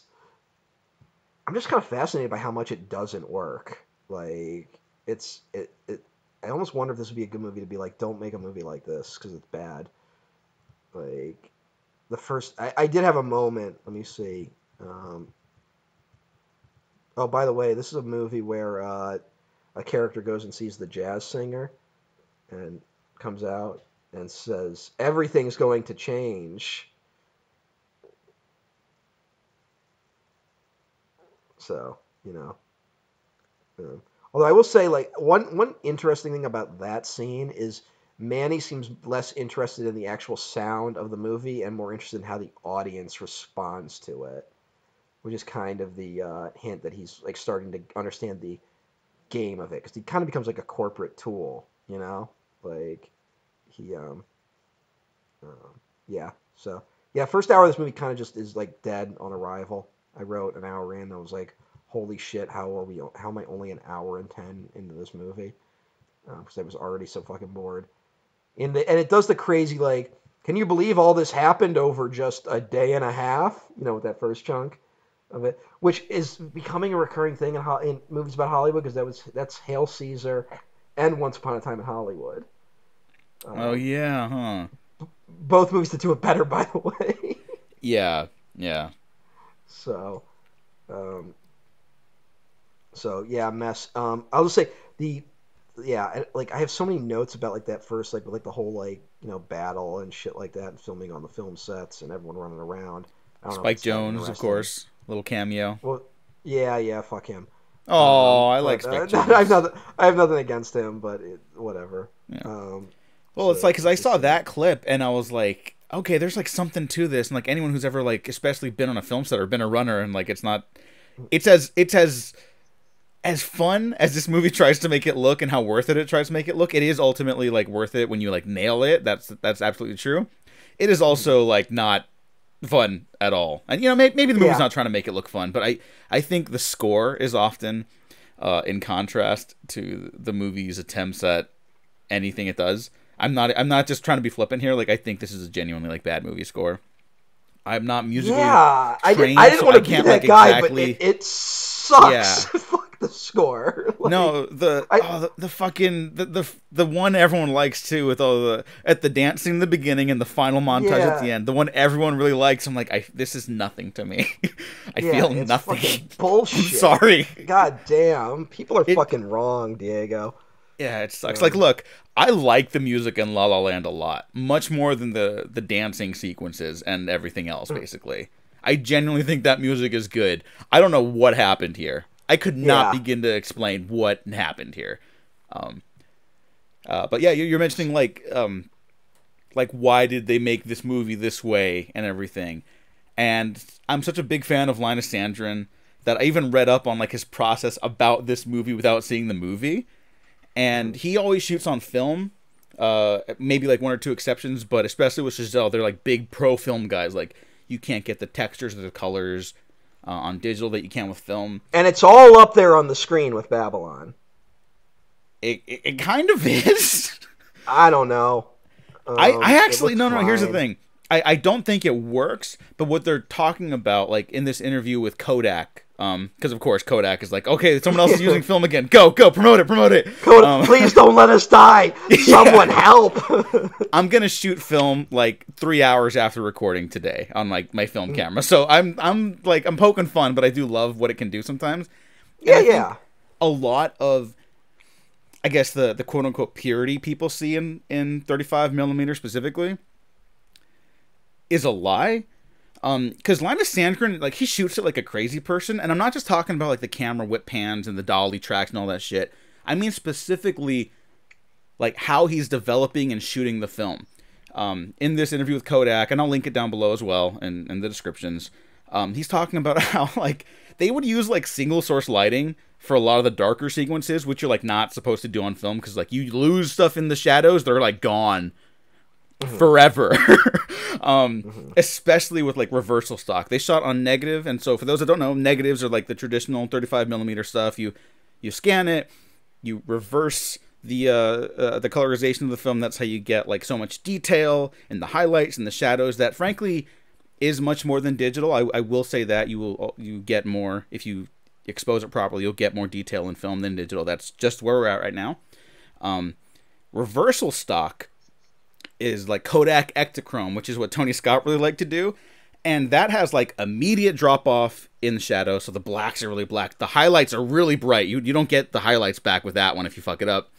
And the way he exposed and developed this film on Babylon, it looks like Kodak Ektachrome. It looks more like reversal stock than shooting on like a traditional negative.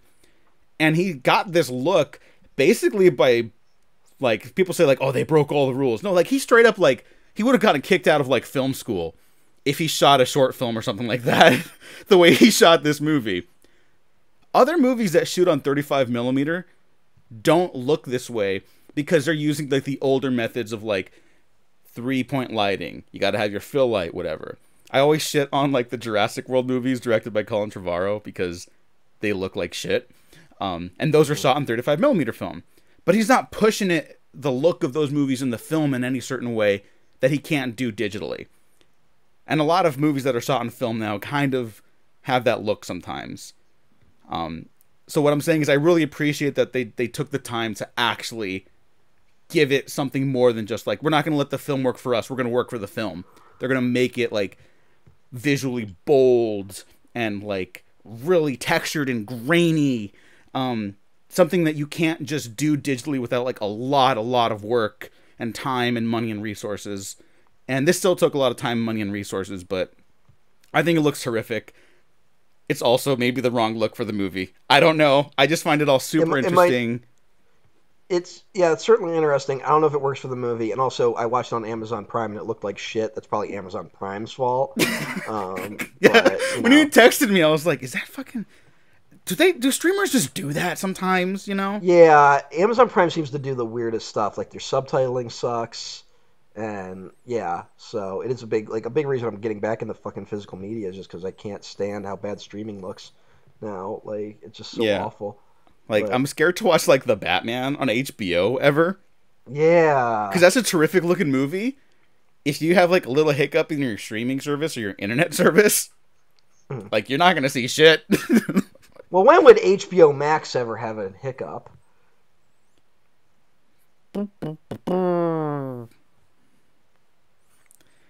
Rest in peace, the Coyote versus Acme people. Oh yeah, we're recording on the day of David Zaslav fucking up again and being a dickhead. Yeah, round 2 of being like, oh, by the way, we're not releasing the movie. What a fucking good game, asshole. Idiot. Yeah, but all right.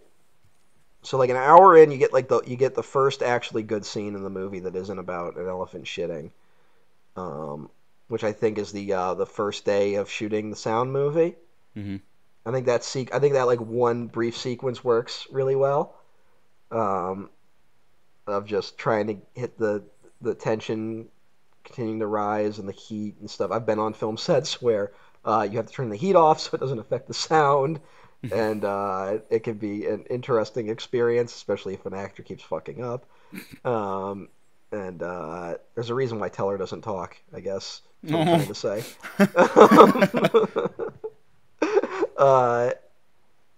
Yeah, there's that scene's good. Now, 2 things. One, I like that scene better in the movie Living in Oblivion. For anyone who's seen it knows what I'm talking about. I have not seen that movie. There's a scene. There's a very similar scene in it where Buscemi's character has a meltdown because what sounds like someone's digital watch starts beeping in the middle of a scene when they're trying to shoot, and he just kind of has like a fucking breakdown. And it's a great moment in the movie. So yeah, your movie should make you think of another movie and like what was better there with every scene in your movie. And then that's the really other cold, but that's true. Yeah. And then the other bad thing, it ends on a really flat note with the guy dying, which is kind of a like I think pushing it a little bit to being like, oh wow, can you believe how to hand this got? And I'm like, yeah, it would have been better if he just like puked or something. Like I would have gotten the same effect. Mm-hmm. But I always want to like that scene more than I do, but I would say that's my favorite scene in the movie, honestly. And I'm not just biased. Shout out to my pal Manny Leota, the sneezing man. Wonderful director. We only run into each other at Michael Mann film festivals, but we're like Twitter OGs, so it's just funny that we run into each other specifically at Michael Mann Retrospective. So shout out to him. Cool guy. Looking forward to what he does next. But yeah, I think that there is something just a little inherently funny that something that small and specific could go that wrong that many times. Because you don't even have to relate to that specifically for movies. And maybe this is another reason, and this is kind of what I was holding on to. That is like a universal feeling that like if something can go wrong, it will go wrong. Versus the rest of this movie being specifically about like, well, movies are this, movies are that. People feel this way, people feel that way. About movies. And it's only about movies. That thin characterization, it's because they have to be mouthpieces for thoughts on cinema and the industry. And to me, that's the ultimate failing of this movie in that it's too specific. You know what I mean? Yeah. Like, I think there's like this belief now, and I do generally subscribe to this, where the more specific you are with your storytelling, the more universal it's going to be. Because if there's something truthful to it, it will be universal. And that's why I think that's my favorite scene in the movie, and why nothing else really works very well. Yeah. I mean, there is that problem of this, so like, you're right with like the movie is just kind of only about movies and that's it. Like it doesn't really seem to be about anything deeper, because like once we get into like this sort of like everyone like falling apart in the final act when like Manny has his freak out on Margot Robbie and is like I've always loved you or whatever he's saying, and like what is all you've done is break my heart in that scene, like when she comes to him being like, I owe all this money, right? Mm-hmm. And like, it's so deeply unearned, right? Yeah. Like, I'm not just like, what is their relationship by that point in the movie? Like, he gave her a ride a few times and has like helped her career a bit. Like, they've connected a little, but there's not like anything big going on there. Is there that I like missed? I don't think so. Again, it's why I think the movie might be a satire about Manny, that he's like a piece of shit, like that he helped a woman once, and then he's like, well, clearly we have this huge connection. And it's like, you don't. And I mean, there's a line in this movie when they meet fucking what's his fuck Spider-Man. Tobey Maguire? Tobey Maguire, and he's like, he tells who us also something produced about, this, like, by the way. Oh, okay, that's why he's in that role then. Yeah. Because he's not good. No, he's not very good here. That was the here's the thing. 'Cause like I said, I skipped out on the latter half of this movie to go see The Whale. I like, people were like, my God, when Tobey Maguire shows up, this movie goes to a whole other level, right? Mm-hmm. Like, people are talking about him like he's Alfred Molina in Boogie Nights, right? Yes. Like, and then you watch the movie, and he's just Alfred Molina in Boogie Nights. Yes. Well, it's like, no, he's not Alfred Molina in Boogie Nights. He is me, Matt Garingo, doing an impression of Alfred Molina in Boogie Nights. Like, it's someone, it's like, it's not to be that fucking person, but that's what it is. Like, it feels like someone being like, I'm trying to do this. Like, this is a big important character. He's spooky. He's going to be insane. He's like, the tension is going to ramp up. And it's like, it's so obvious that, not to be that fucking guy, but I'm like, read a book, people. Like, everything here you can get other places. Like, this fucking movie, man. And yeah, he's so bad in this, but he has that line where he tells a story about, like, where he's like, he wants to do a movie with a dwarf. Like, it turned, like, everyone thinks this kid's really smart, but it turns out it's a dwarf. Mm-hmm. Right? It's like, see, the joke is on us. And I'm like, is that what the movie is? Yeah. And then that leads to the whole, like, we go to, like, the fucking sex dungeon underground Epstein Island section of the movie, and, like, it just sucks, man. Like that was when I was really like, I hate this movie. Like, it's so bad. Like, it doesn't work at all. I'm embarrassed for the movie at this point. Like, it's like, oh, can you believe? Look at all these people getting fucked in the ass. Just like, Jesus, buddy. Like, what the fuck? And it is trying to be something where it's like, yes, Hollywood has become more respectable on the surface, but it has pushed all this stuff underground and made it worse, right? Mm-hmm. And it makes me wonder, though, what the fucking movie thinks about the fucking gay community. But, like, hey, and we get to the fucking geek show, and it's just like, you're not gonna believe this guy eats a rat, and I'm like, this, like, again, I'm like, fucking read a book, people. This wasn't that odd back in the day. People used to pay money to see shit like this out in the open at circuses. Like, and I get it, that's like the early half of this movie is the circusness of Hollywood, but it treats it like this bigger thing than it really is. Mm-hmm. I mean, you seen fucking Nightmare Alley? Yeah, great movie. Nightmare Alley does this better. Like, yeah, and that was 1 year before. Yeah. It's like, the ending to Nightmare Alley is so fucking perfect. Yeah, that's the thing. It's like that movie. I think that movie has a lot of ups and downs. The Del Toro version, and the problem is, like, the black and white one, the earlier one, is really good too, but it can't have that ending because of the era it's made in.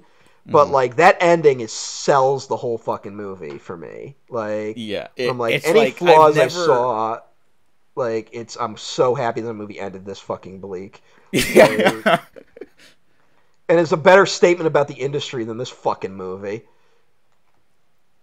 Well, the entirety of Nightmare Alley is building to that one moment. Like, it is... Yeah. Every fucking detail, down to the wardrobes, are building up to that last moment and that close-up. Where by the end of Babylon, if I could just jump to the ending... Well, no, but, like, just to praise Nightmare Alley for a second. That is a movie where you kind of watch it, and you go, like, I don't know if Bradley Cooper was right for this role. Like, when you're first watching it, you're like... He's like, I don't know if he's the right guy for this, but then that ending, it's like, oh, he was hired for that scene. And only Bradley Cooper could have done that scene. Like, yeah. So, it's like... Good actor. Yeah. Oh, yeah, good actor. He made a good movie last year called Maestro. I haven't seen it. It's good. People are wrong. I have to get Netflix back. A friend of mine just gave me their Netflix account to log into. So. Or there are other ways to find these things. Yeah, but I'm always just so worried about viruses now or VPN stuff. Yeah. So Well, I don't. just, I'm not tech savvy. You gotta have the one laptop that you just use to download things. So like that laptop can like take the hit and you just do a system reboot on it if shit goes down. And then Maybe once my you know the next file is paycheck, safe, I'll just buy a cheap laptop for that. yeah, that's what you do. You buy a cheap one, use that for the downloads. If that one gets the virus, you just do a system reboot, and then anytime it's good, you transfer it over to something actually usable. There we go. Yeah. So. But yeah, fucking what a terrific movie Nightmare Alley was. Yeah. Kind of flew under the radar. Like it did. Hey, failed award contender. I mean, maybe that's one we could do. Yeah. But yeah, to go back to Babylon, like when you get to that ending, again, this entire movie, it's not that we don't understand what it's saying. We're just questioning why it's saying it. Yeah, I think the ending is exactly like, oh yeah, it's like the Manny has that quote early on about like he wants to give himself to something bigger than himself or whatever, and then he realizes, oh, he was part of that all along through his experiences, and now he is part of the audience, and now he can share this experience by joining the world at large or whatever. He has a and that's like a beautiful statement. He has a vision of David Elric's top 25 movies of the year montage. Oh. Which is a joke I think I've made before on the podcast. Yeah, but it's funny. It's just that's what it is. Yeah. Although, yeah, I agree with you. Although I think the ending has a different unintentional statement. Which I think it turns out he realizes he didn't care about being part of the industry at all. I think that ending is him realizing he just really wanted to fuck Margot Robbie. I think that's what that ending is. That he did it just to get laid, which is why people do a lot of things in life. I think that's a much truer statement than anything else in Babylon. You know what? I like that reading. Yeah, I don't think that was his intention. No, but speaking of like universal truths, yes, in this movie, we all want to work hard to fuck Margot Robbie. Like, no, not even her specifically. It's just no, if yeah, you want yeah. to fuck someone, yeah, you're gonna go to great lengths to try and fuck with people, and you know I get it, which is a relatable feeling many people have. Have you ever seen the Howard Stern movie Private Parts? No, you've brought it up before, and it's strange that you brought it up twice. Yeah, we might have to find an excuse to do it, but there's a good scene in it where Howard Stern has to like drive this B-movie actress around. This is when he's like married and stuff. Mm-hmm. And she's like, you should come up to my apartment. And so Howard Stern and his buddy Fred go up to the apartment, and she's like, I'm gonna take a bath, and she gets like naked, like right, like it's like she's seducing him, right? Yeah. And he's like, I can't do this, like I'm married. And she's like, well, I need you to come in and like help me take a bath. He's like, I can't do that. And she's like fully naked, and she's like, well, if you keep your clothes on, then there shouldn't be a problem. And the movie like freeze frames, and the narration is like, I don't know what it was, but what she was saying started to make a lot of sense.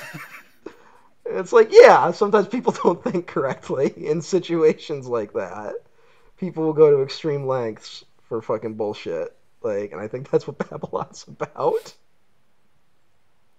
Well, that's why it ends with like the color tinting. It's supposed to be like, you know what? I'm not even gonna go there. Never mind. No, I was gonna make the same joke. Okay, yeah. It's the metaphor for him coming. I mean, that's the joke with like everyone, like all Kubrick movies are about erections. Like, where the people are like, that's what I get that. One is. Like, yeah.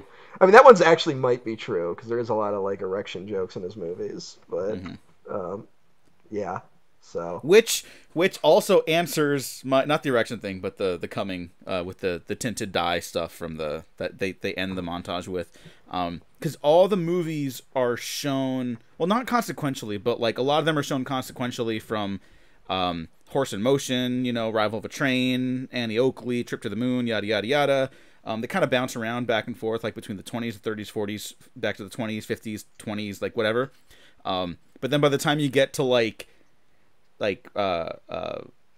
Matrix 1, not the Wachowski's Matrix. There's a movie called Matrix 1. in like 2001 and stuff like that. That's when it's like it says like Le Fin de Cinema or whatever. It's like, oh, this is like the end of like cinema. Now it's something else, and that's when you get all the coding visuals, right? Whatever. And it ends with Avatar, and then it cuts to that image from Persona. And when I first saw it, and this recent time, I had to fucking watch this movie over the course of a week because I was like, I can't fucking do this. It was when like it ends with 5-hour event for me because I kept Yeah. pausing it to take breaks. A 5-part limited streaming series event. Yeah. No, but when it ends on Persona, I was like, why did that one go last? The rest of these are mostly consequential, or at least like related visually. Why did you put Persona after Avatar? And I didn't understand why. I was like, maybe he just likes Persona, but I was like, no. He's got to have done it for a reason. Have you seen Persona? It's been a while, but I have seen it. Okay. Well, horny movie. Weird. Yes. Well, not super weird, but considering the statement we just realized the movie ends on with Manny coming into the tie-dye. Yeah. It makes a lot of sense that Persona is the one that ends it. So I guess you're right. I guess now that you're right, that makes sense. yeah. Oh, I was thinking of Persona 4 Golden Oh, okay. for the PlayStation Vita.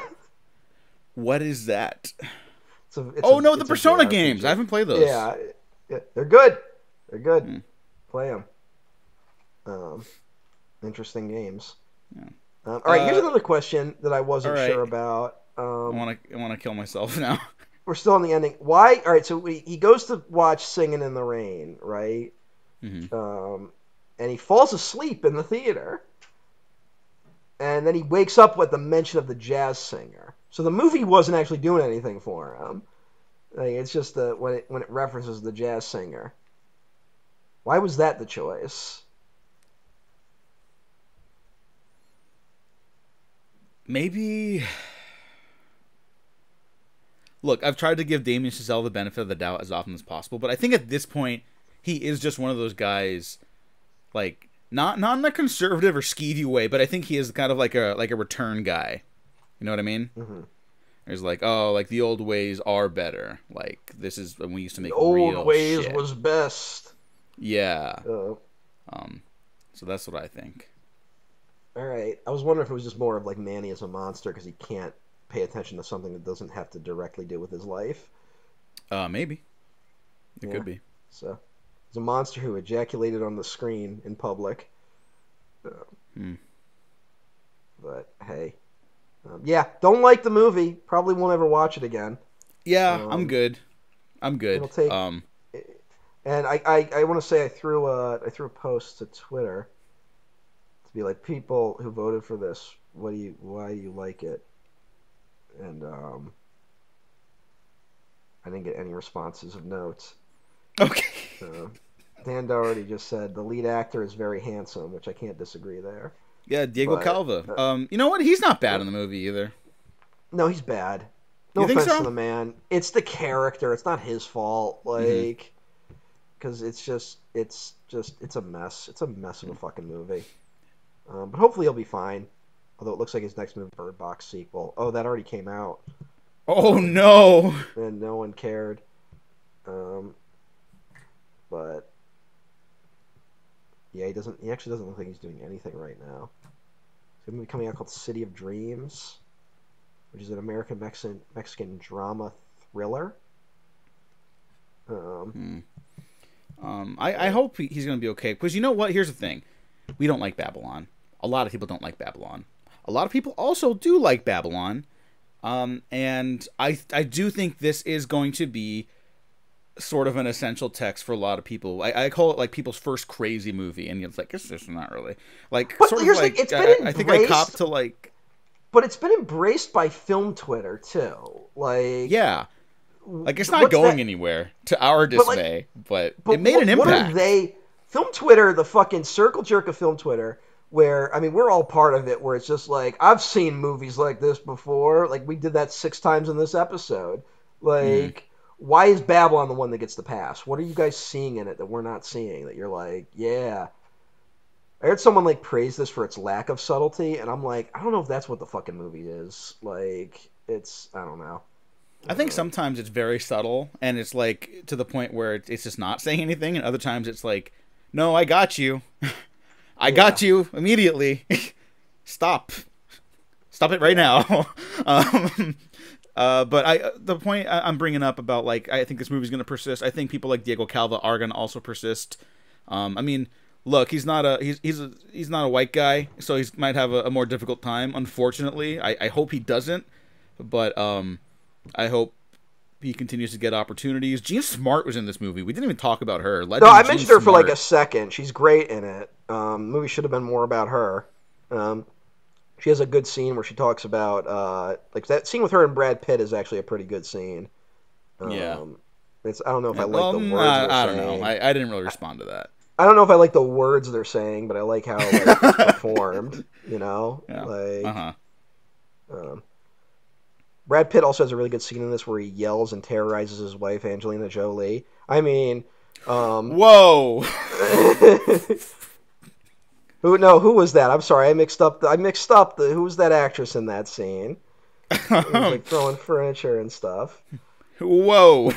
I made a little mix up there. I'm sorry. Yeah. Whoops. Yeah, I'm not cutting that because it was just a mix up because that wasn't Angelina Jolie. It was just a mix up. I'm sorry. Yeah. And they were divorced by then, so that's on me. I made a mistake. I'm sorry, everybody. Yeah, it would just be the wildest thing if some more stuff came out, as he's about to get cast as the lead of Tarantino's last movie or whatever. I mean, what are the chances? No one knows anything, so I don't know. We would just but he's Brad Pitt. What's Brad Pitt ever done? Everyone loves Brad Pitt. He eats in the Soderbergh movies. He's so good. He's good at eating food on the camera. Thankfully, David Fincher doesn't work with him anymore and works with people like Michael Fassbender. Babylon. Alive and well, as it seems. Yeah. I think I probably had some other stuff to say, but I covered enough. Jeff Garlin is in this and looks like Harvey Weinstein. Oh, did they CGI him as well? Oh, God. Remember that? Yeah, that's so funny. Oh, look, Dad's here, too. And just fucking... CGI Jeff Garlin. That's crazy. That's fucking insane. Yeah. If you want to see more of my boy Linus Sandrin's work, he also released, or he also had a movie released last year called Saltburn, which you all didn't vote for. Yeah. A much better looking movie, frankly. They're trying different things. I think the look is more appropriate for that movie, and I don't even hate the look of Babylon. Again, I'm a little indecisive on whether or not I think it works for the movie. He also shot No Time to Die, which I still hold is a great action movie, a great blockbuster. I still really love that movie. That director must be going places. Yeah, okay, look, there's an addendum on basically everything I praise at this point, so just... No, I just think it's funny that, like, we keep fucking stumbling over these fucking pieces of shit. I know, it sucks. It fucking sucks. Please, everyone be better so I can praise you without having to be like, asterisk, by the way, just a heads up.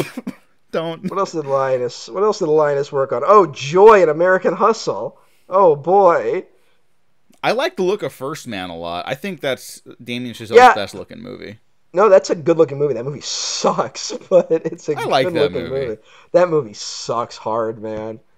Like I said, both movies, both First Man and Babylon. I like, not to be like my fucking guy who like fucking watches the History Channel every now and then, but I'm kind of like, fucking read a book, people. Like the real story is more interesting. Like.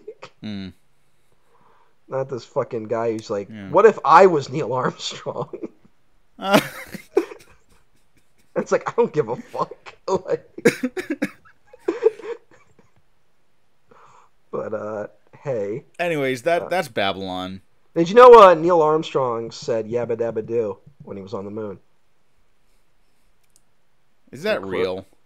I believe that's true. Not depicted in First Man, though. Yeah, that might have tempered the emotional response people had to that. Yeah, it might have tempered what he was going for with that, which wasn't what happened, but hey. Hey, whatever. Remember the controversy about the flag not being in that movie, and then the movie came out and the flag was in it? Yeah, that was funny. What was that about? our brains are fucking broken, and people are both very patriotic and very unpatriotic, and somehow they're like there's crossover between those two groups of people, and people are dumb. they just get angry about anything relating to the flag. Somehow, First Man made $105 million. That's kind of crazy. That is. That is bad. Anyways, again, that was Babylon. For this season on the retrospective, I think we're just gonna go in order of the movies as they're listed on the poll that we ran. So that's the decision right now. Well, we might mix it up depending on what happens, but yeah. We always play it by ear. You know how we do.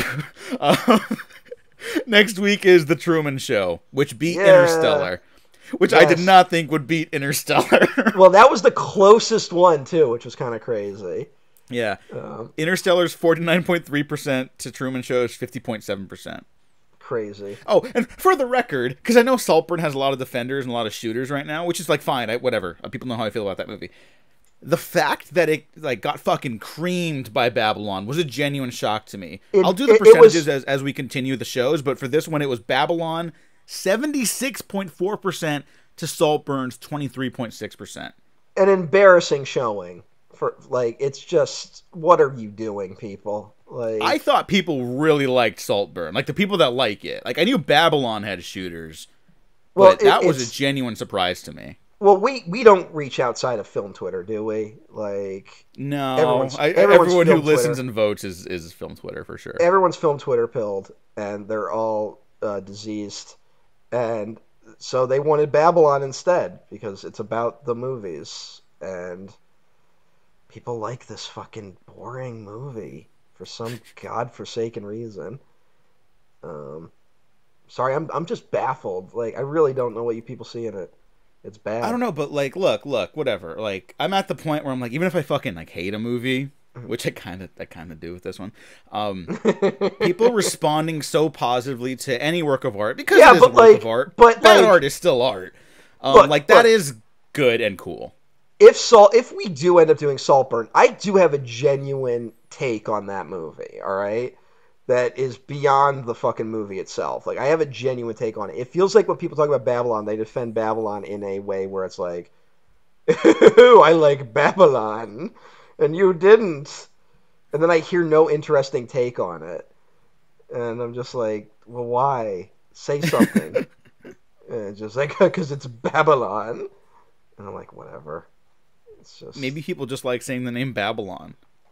I think people like to think they're smart. No. I thankfully know I'm dumb. So. Fucking boring movie, man. I'm just like, I was kind of in shock on like, I was kind of hoping like something would unlock on rewatch, and it just didn't happen. Yeah, so. No, not a single feeling other than apathy towards the movie and like, man, movies are really great and horrible at the same time. It's like, yep, I definitely got that feeling before and after I watched the movie. I would have had it without the movie too. Yeah. Thanks, everyone. Again, maybe we just don't really connect with it, again, just because it's like, we both have aspirations to do something related to film, right? Like, whatever those are. And this is a movie that's kind of like a joke on that, you know? Maybe, like maybe I'm just like defensive about it. Maybe I need to be more vulnerable in regards to that. Well, again, that's why I'm like, is this movie a satire? Because there is some truth to the fact that every story we hear about Hollywood is kind of fucking a nightmare, you know? Like, where it's just like, you know, I mean, it's the thing where it's like, I think Jaws inspired more people to be filmmakers than any other movie because the story of Jaws of the making of it is so thrilling, right? And what's that story? That story is it was a fucking nightmare to make Jaws. Like, and it's like, you kind of have to be a fucking idiot to be like, yeah, that's what I want to do with my life. And that's why I'm like, is Babylon a satire on that kind of thinking? Like, is that what's really going on here? And I don't know. I don't know either, but Matt, thank you for joining me. I'm glad we're back doing this. Hey, everyone out there in the future. This is Matt. I'm here with Diego again. This is hello. Yes, this is an addendum to the Babylon episode, which we recorded back on February 9th.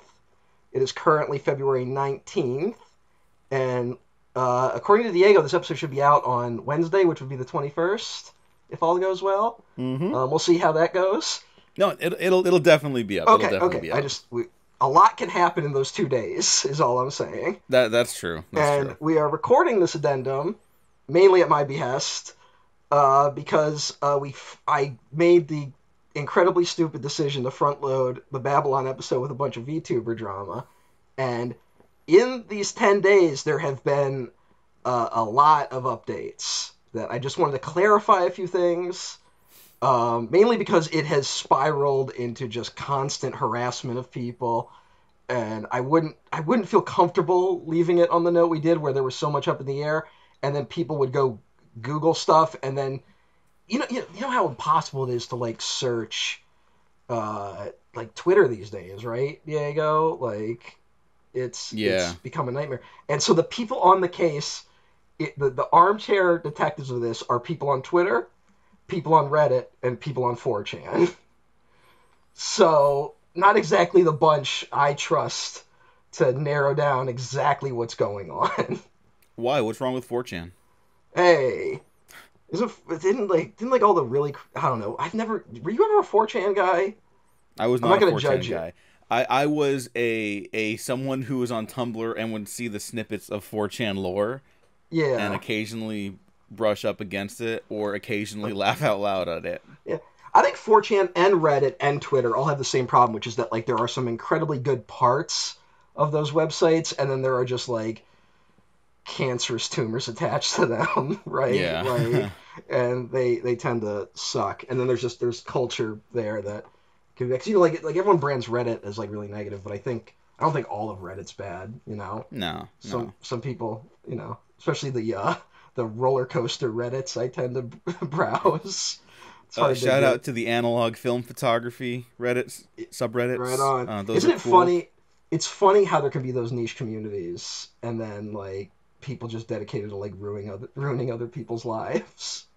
Yeah, and you know, I'll even say this is not the point of this update, but it's like every once in a while, for example, I found out how to get some really cheap, quality slide film, and it's like, oh, you just use the stuff that they branded. It's called Euphoric, because they're like, oh, this you could do this to make it look like you shot Euphoria, and it's like it's the same type of film, it's just branded a certain way, and it's cheaper to get it out faster. So like I'm gonna buy that instead of like buying the more expensive stuff. But then there's like people that are like, well, it's not real like film photography if you're not doing it this way. You're not real if you don't use whatever the fuck. And so there's definitely corners of that, but nothing like evil I've stumbled upon yet. Sounds like you got some beef with someone out there. I've got beef with these nerds, but it's nothing It's nothing that's going to destroy my life or anything. I'm not going to wreak vengeance. Well, I've had my life ruined by this situation. Oh, okay, that's great. I've had to go down so many rabbit holes of so many different people. There is so much misinformation out there, and it's just turned nuts. And the only two sources you can really find on there are like people who are fiercely loyal to the streamers they like, and people who are dedicated to destroying the other streamers' lives. Like, those are the only two camps. There doesn't seem to be any middle ground there, and at the end of the day, I don't have an answer as to what the fuck is going on. The only thing I can really say is that, at a bare minimum, Ninja Sanji, the company that we've been talking about, is terrible at running PR. That's all I can really say.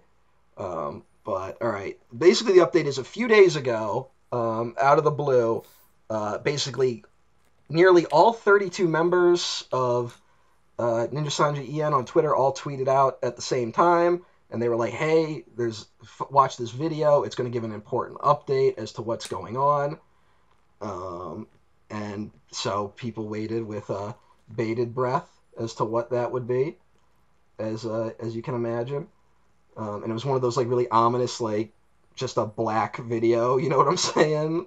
Like, oh no, where you didn't know what the fuck it was going to be. And I don't know all the people involved, but one of them was Vox. So it's a video.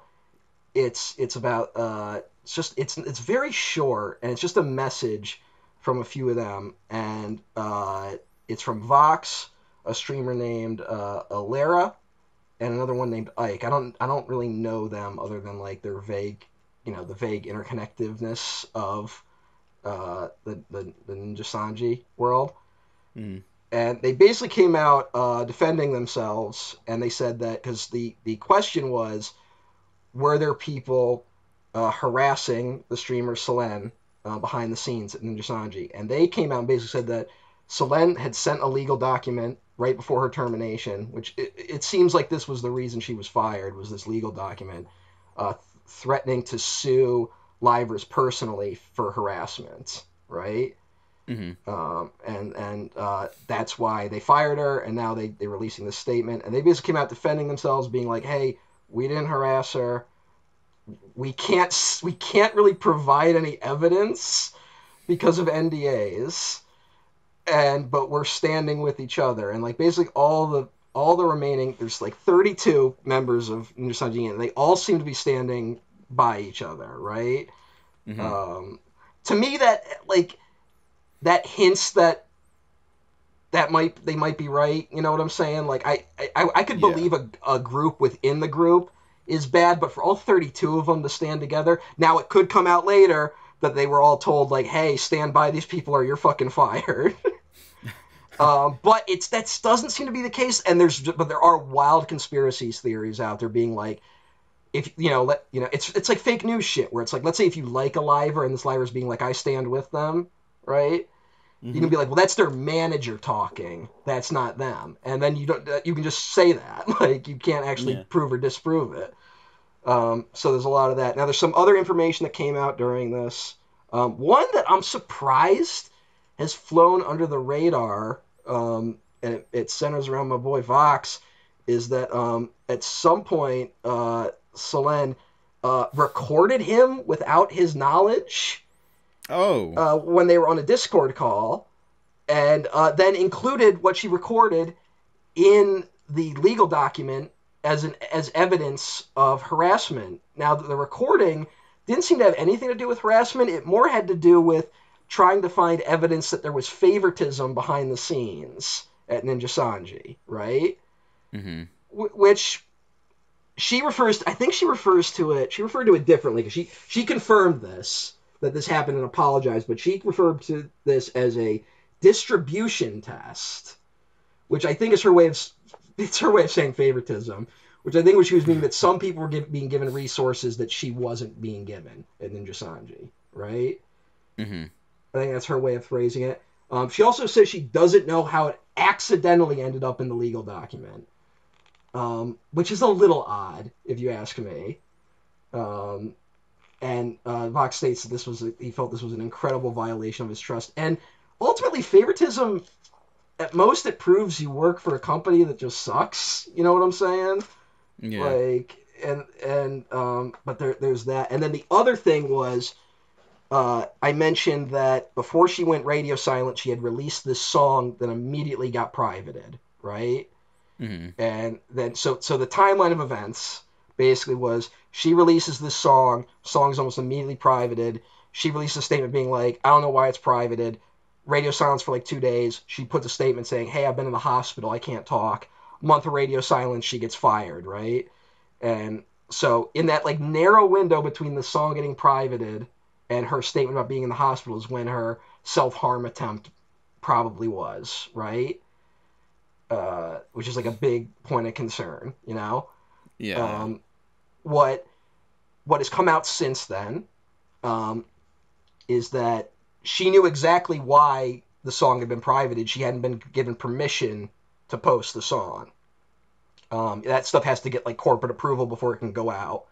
And apparently she has a history of doing this where she will do something. She had done something. She had announced something she hadn't had approval to announce, then had to walk back the statement, but then blamed Ninja Sanji, and then later apologized, being like, actually, I was the one that made the mistake. So now, look, that's all like bullshit, right? Like, it doesn't matter. Like, it's it's a fucking song, right? Like, I get it. It's corporate stuff. It's blah, blah, blah. Most of this stuff is there just to be like, she had violated company policy, right? Like, they didn't fire Right. her without cause, I guess is the long and short of it. It's weird where I've been reading so much of this, and basically what I found out is um, I'm on her side, basically, with how Ninja Sanji's run. I think it's very poorly run. I think an unfair burden is passed off to the livers. I think there needs to be better communication and all this stuff. But on the flip side, I think she has muddled a lot of information out there that has led to a lot of people getting attacked for shit I don't think they did, right? Right. Like, it's a weird, and I don't know, I still don't totally know what's going on, right? Mm-hmm. Do you have anything to ask? Just for Well, I actually curious. Like, I mean, I'm pretty sure you're gonna agree with this, but like, we got to do something about NDAs because yeah, when it's like, okay, we have evidence to report like essentially crimes, but we can't report it or we can't give the evidence because of an NDA.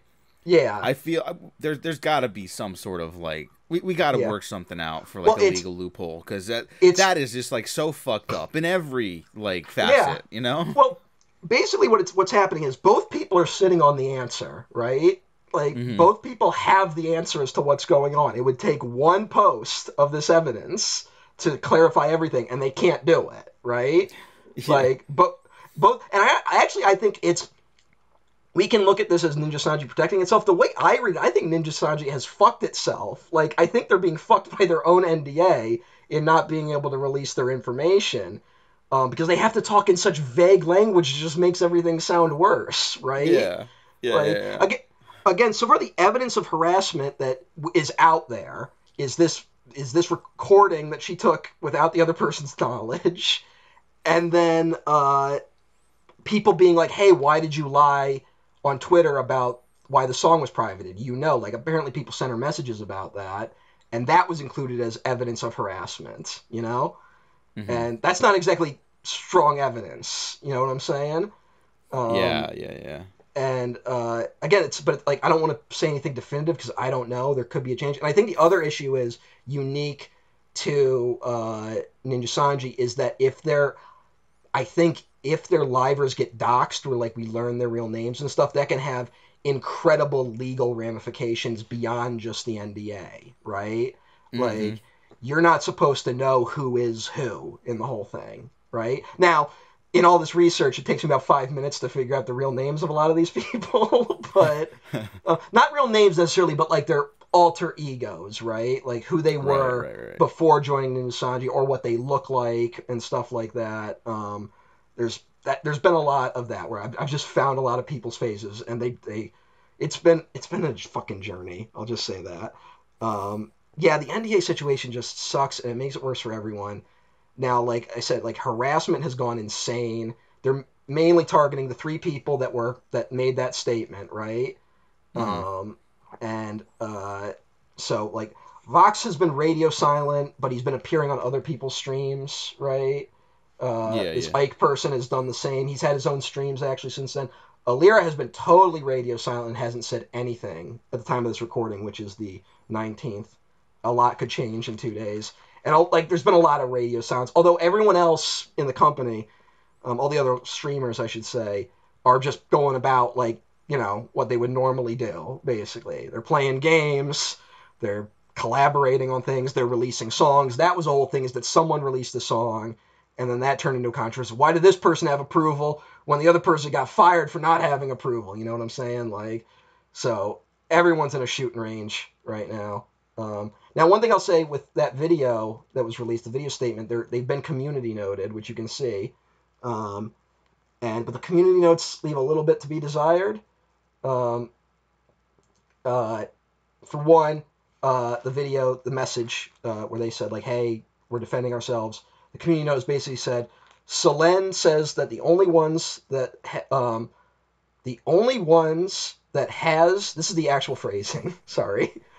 Solen says that the only ones that has supposed to have access to legal document was her lawyer, and any color that's Ninja Sanji's legal team. So that, like, the livers shouldn't have been shown this legal document was her claim.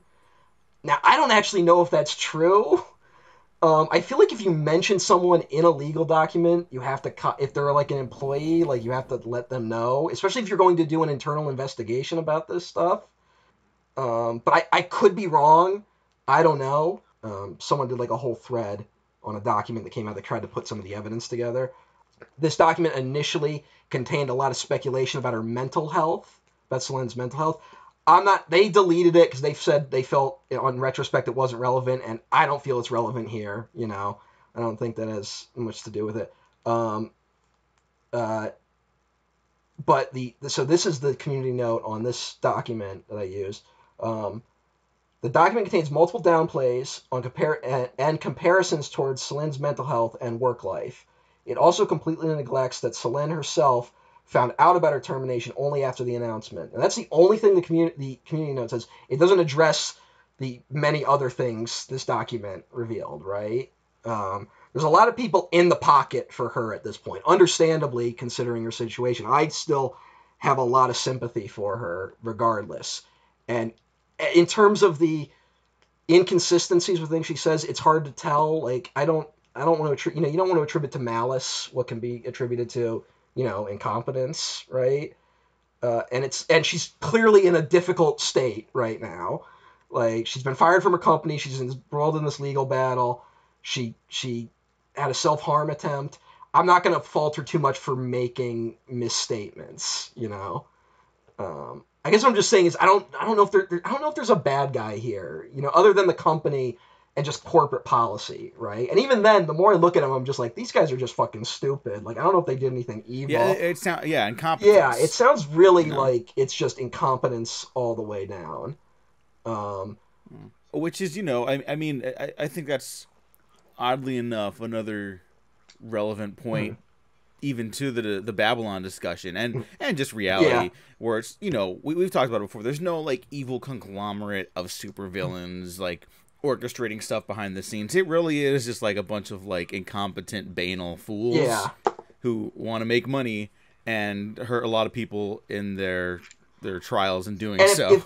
It doesn't make it any better. Yeah, if I had to speculate, I think the big thing that went wrong is that Ninja Sanji's been trying to be like, no, we were totally justified in firing her, right? Like that seems to be their main focus. And then they released a really tone-deaf statement that was basically like, we don't think this will affect our stock very much to like Japanese stock investors. And like this was like within like hours of it happening. So like that look, it's a really bad look.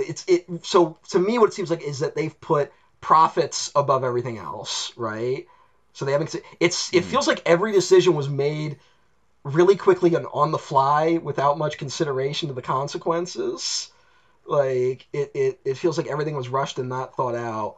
And then it feels like they've been trying to explain themselves more in terms of why they fired her instead of being like, they should, at this point, they should just apologize to her, right? Like, they just be like, hey, we feel bad, but like, this is just how it, if we could go back and do it differently, we would do it differently. Now, the other detail that was revealed in this document is that Selene had been given opportunities to graduate multiple times, which graduation is the term of, leave on amicable terms as opposed to being terminated from the company due to past conflicts. And Vox even claims that she said to him once that she was going to get fired, and he said, if they fire you, I will quit, basically, in like solidarity with her.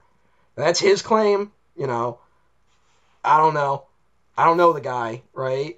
But he was very blunt in his statements, being like, I felt very manipulated by Selene. So he's very much coming out, like, not just like defending himself. He's very much coming out being like, I was manipulated, and I don't feel good about what happened. But that's been his last statement on the matter, essentially. Now, again, depending on who you want to believe, people are like, either Selene's a monster or Vox is a monster, right? Right. And in terms of the vague statement of like what the harassment is, we still don't know what that constitutes, right? Like, she's been vague about it too. And then also, she initially kind of came out of the thing guns blazing, being like, I will not be silenced. And now she's kind of walking back statements being like, you know what, I want to keep all this private. I have information, but I don't want to release it. So that's made things even more challenging. In a more positive thing from her though is that after one of her earliest streams, she did a uh, stream that raised at the time yesterday it was at just over $6,000. The goal is $10,000 for mental health support. Collected for Mental Health America, a nonprofit, right?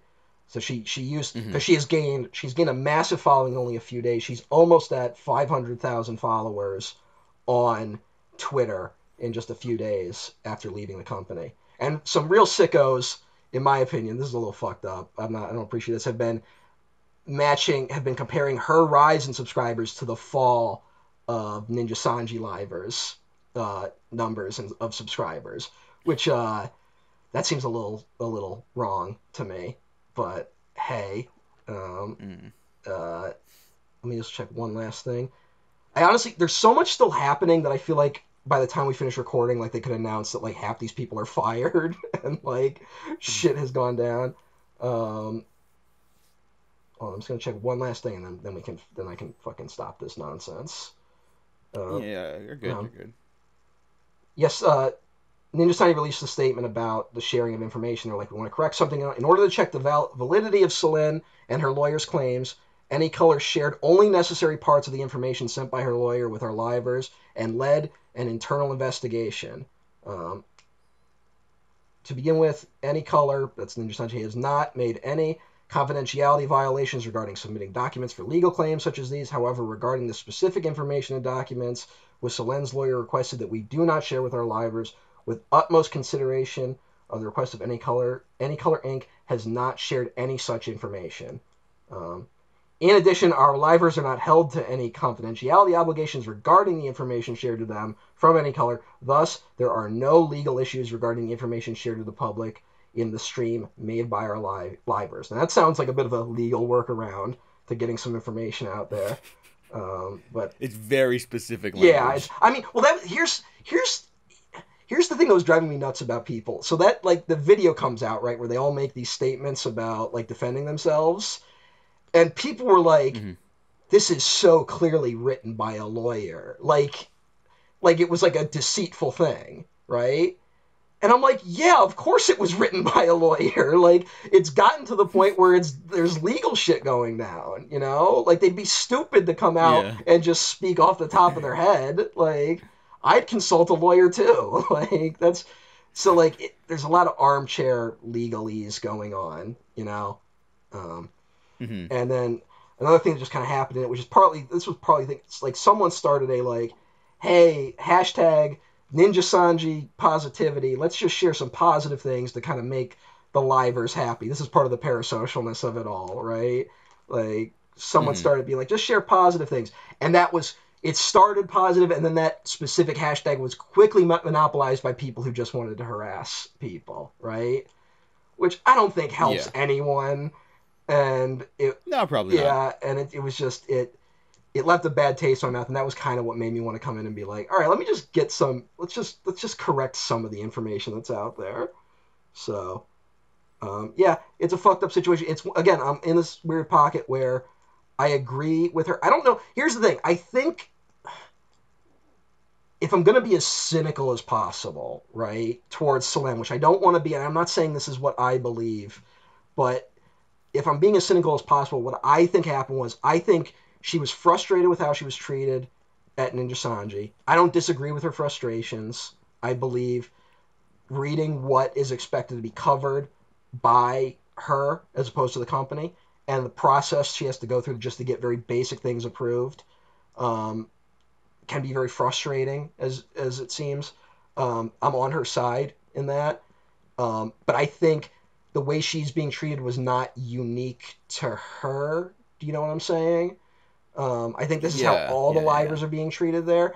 And then I think because maybe either livers didn't stand with her, or she wanted to make it seem like she was uniquely singled out in this respect, she added this claim of harassment. But again, like, I don't know if there could be way more. That's me. That's me at my most cynical, right? Like, that's me at my most reading between the lines on the thing. And I don't know. Even that seems like a stretch to me, right? Like, none of it really adds up perfectly. But the fact that my whole thing, the big thing for me is just like the fact that all the Ninja Sanji EN streamers have stuck together makes me think that at least that there's not this like toxicness going on behind the scenes that's being hinted at. And maybe there was just this sort of interpersonal conflict that kind of blew over. I mean, I don't know when Vox found out he had been recorded, but I would be fucking pissed if I found that out. You know what I'm saying? That Yeah. one is that seems really big to me, and it's like barely being talked about. You know, and that one really like It's like kind of missing forest for the trees. yeah, and like all of the stuff, like I'm trying to be on her side because I really feel for her and like her mental health struggles, you know, like as someone who's gone through his own bullshit. But like that one really rubs me the wrong way. But yeah, so I just wanted to clear up some stuff, and again, it raises more questions than it ultimately answers. But I guess this is a long way of saying don't watch VTubers. It will ruin your life. Well, I'm glad you went on this journey so we wouldn't have to. Oh God, I'm so like, and that's I do kind of feel bad for the fans because I feel like a lot of them like you get into this stuff for similar reasons, which is like you need at least some space online that you just use to take your mind off things, right? Like we all need that one. Yeah, yeah, and then that gets fucked up by reality And as I well. think that is the main reason why people are so vitriolic about this because what is most threatened here is that bubble, right?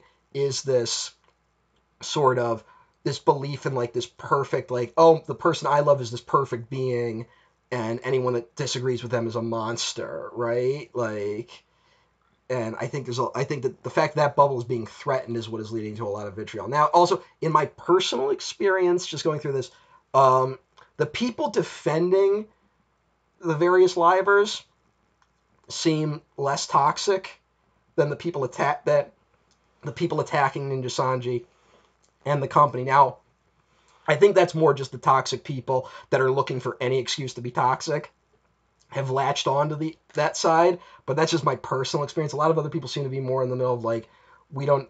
A lot of the fans seem to be like, I love the streamer I like, but I'm still like I still don't know what the answer is as to all of this, you know. And then, of course, a lot of people are like, you know, there's a lot more streamers being like, I'm taking a mental health break. In fact, today it's someone, I don't know this streamer, but it's someone's birthday over there. And I told you earlier about how birthdays are like a big deal. And she's not even streaming for it, which is kind of rare because she's taking a mental health break. She made a statement being like, hey, thanks for the birthday wishes, but that's about it, you know? And normally they also release merchandise and shit along with it, and that also hasn't happened. I think that's more just because anytime Ninja Sanji EN corporate tweets anything at this point, they just get swarmed with people being like, fuck you. But, so, it's one of these things where honestly, it could all shake out that, like, everyone's innocent, no one did anything wrong, and I still don't think Ninja Sanji can recover because they've done such a terrible job handling this, right? Like, I don't know how they come back from it, you know what I'm saying? Like, because a big Maybe they don't, yeah, or maybe they just plow ahead. well, I mean, here's the thing: they're trying to plow ahead, but I think a big part of it is like they have to have merchandise deals, they have to have they have to collaborate with people outside of the Ninja Sanji stream, right? Like you have to have this. There's like a whole VTuber community full of different companies and different independents, and you need to be in their good graces. And now, who's going to want to work with them? You know, who's going to want to collaborate with them in the face of all this? And then it's like, you know, conventions have these people. Like right before this whole thing happened, there was like a big one at I think Anime Expo where it was like, go to this hall and it's like all the Ninja Sanji people like singing and dancing and shit like that. And it was I'm like, are conventions not going to invite them anymore? Because that would be a big deal, right? Like, so it's like it could be one of these things where, yeah, like they ultimately don't turn the brand around, which would be a shame for all the people who, because it seems like even if the people I've mentioned did do something wrong, there's still 32 people, and so there's around 25 to 30 who did nothing wrong, apparently, and to have their livelihoods fucked with would be really fucked up, but yeah, it's a fucked up situation. Although now, like, I'm in the woods, I just it's got me caring about things I didn't care about before. You know what I'm saying? Like, because I just watched the guy for like streams and stuff, and like another component of the VTuber thing is like performing and like singing and like going on like they hold virtual concerts, right? Like where you watch like a 3D version of them dance on the stage, and then like a 3D model of yourself can be in the stands waving virtual glow sticks and shit. And there's all this controversy about how most, if not all of Ninja Sanji EN, they haven't gotten 3D models yet, despite them being around, some of them for like 3 years. You know what I'm saying? And I'm like, and like it's something that like I don't give a shit about, but I'm also here being like, yeah, why don't they have 3D models? Like, it's something I never gave a fuck about, and now they've tricked me into giving a fuck about it. And I've ruined my life. I've broken my brain. I apologize to everyone who had to sit through this. I thought it would just be kind of interesting to tie it in with the Babylon episode. I was also angry you people voted for Babylon, so it's partly your fault. But but now, hopefully nothing insane happens in the next 2 days. We'll have to keep updating the episodes. Yeah, we'll have constantly. And I don't think we won't do another update on this because we don't really talk about VTubers for the episodes we have recorded so far. But if shit changes, you know, if I feel the need to, but I feel like this is going to be the last time I talk about this specific incident in such detail. Unless like this is like the climax of the retrospective. But yeah, we'll see what happens. Fox Akima's is in some hot water right now. I don't know what's gonna happen. Well, I'd say stay tuned, but don't run away. Run fucking far the fuck away. Get the fuck out, people. But stay tuned to the retrospective, which we will continue momentarily. Yeah, next episode's Truman Show. And then we're about to record the Fargo episode. So yeah. So in case you want to keep up to date with our timeline, in case something horrible befalls one of us, in case we have a big falling out at some point in the next few days. And then I start tweeting vaguely about Diego and his controlling atmosphere on the podcast. I'm going to go out on a limb. If there is a falling out, it will probably be my fault. I'm just going to... No. Controlling atmosphere sounds like me. No. Especially with this podcast. No, Diego, here's the thing. Look, Diego's a great person. Diego doesn't have a controlling atmosphere. Diego has sometimes I have to wait 5 days to get a response from him. But it's usually about bullshit that doesn't... I think I've been getting better. He's been getting better, and to be fair, it's usually about bullshit that doesn't matter, right? So, like, it's not like I was like, Diego, I need the test results immediately, or I'm gonna die, and then I don't hear from you. But hey, stay tuned for this drama. This is an exciting season of the failed awards contender. I see. There's as much drama in this series as there is in Babylon, which is to say not very much, but hey. Oh yeah, now we can shift back to the regular outro to the episode. Yes. There may be a break at some point in this retrospective, but unless anything happens, we will continue on a weekly release schedule with these. And if we don't, please bear with us. But thank you everyone for voting, for tuning in. Next week we're talking Truman Show. Matt, where do you want the people to find you online? I don't fucking know. All right. Links down to our stuff below. Again, thanks for listening, everyone. Thanks for watching. We have been professionally unprofessional. Bye. Goodbye, Jonathan Demme.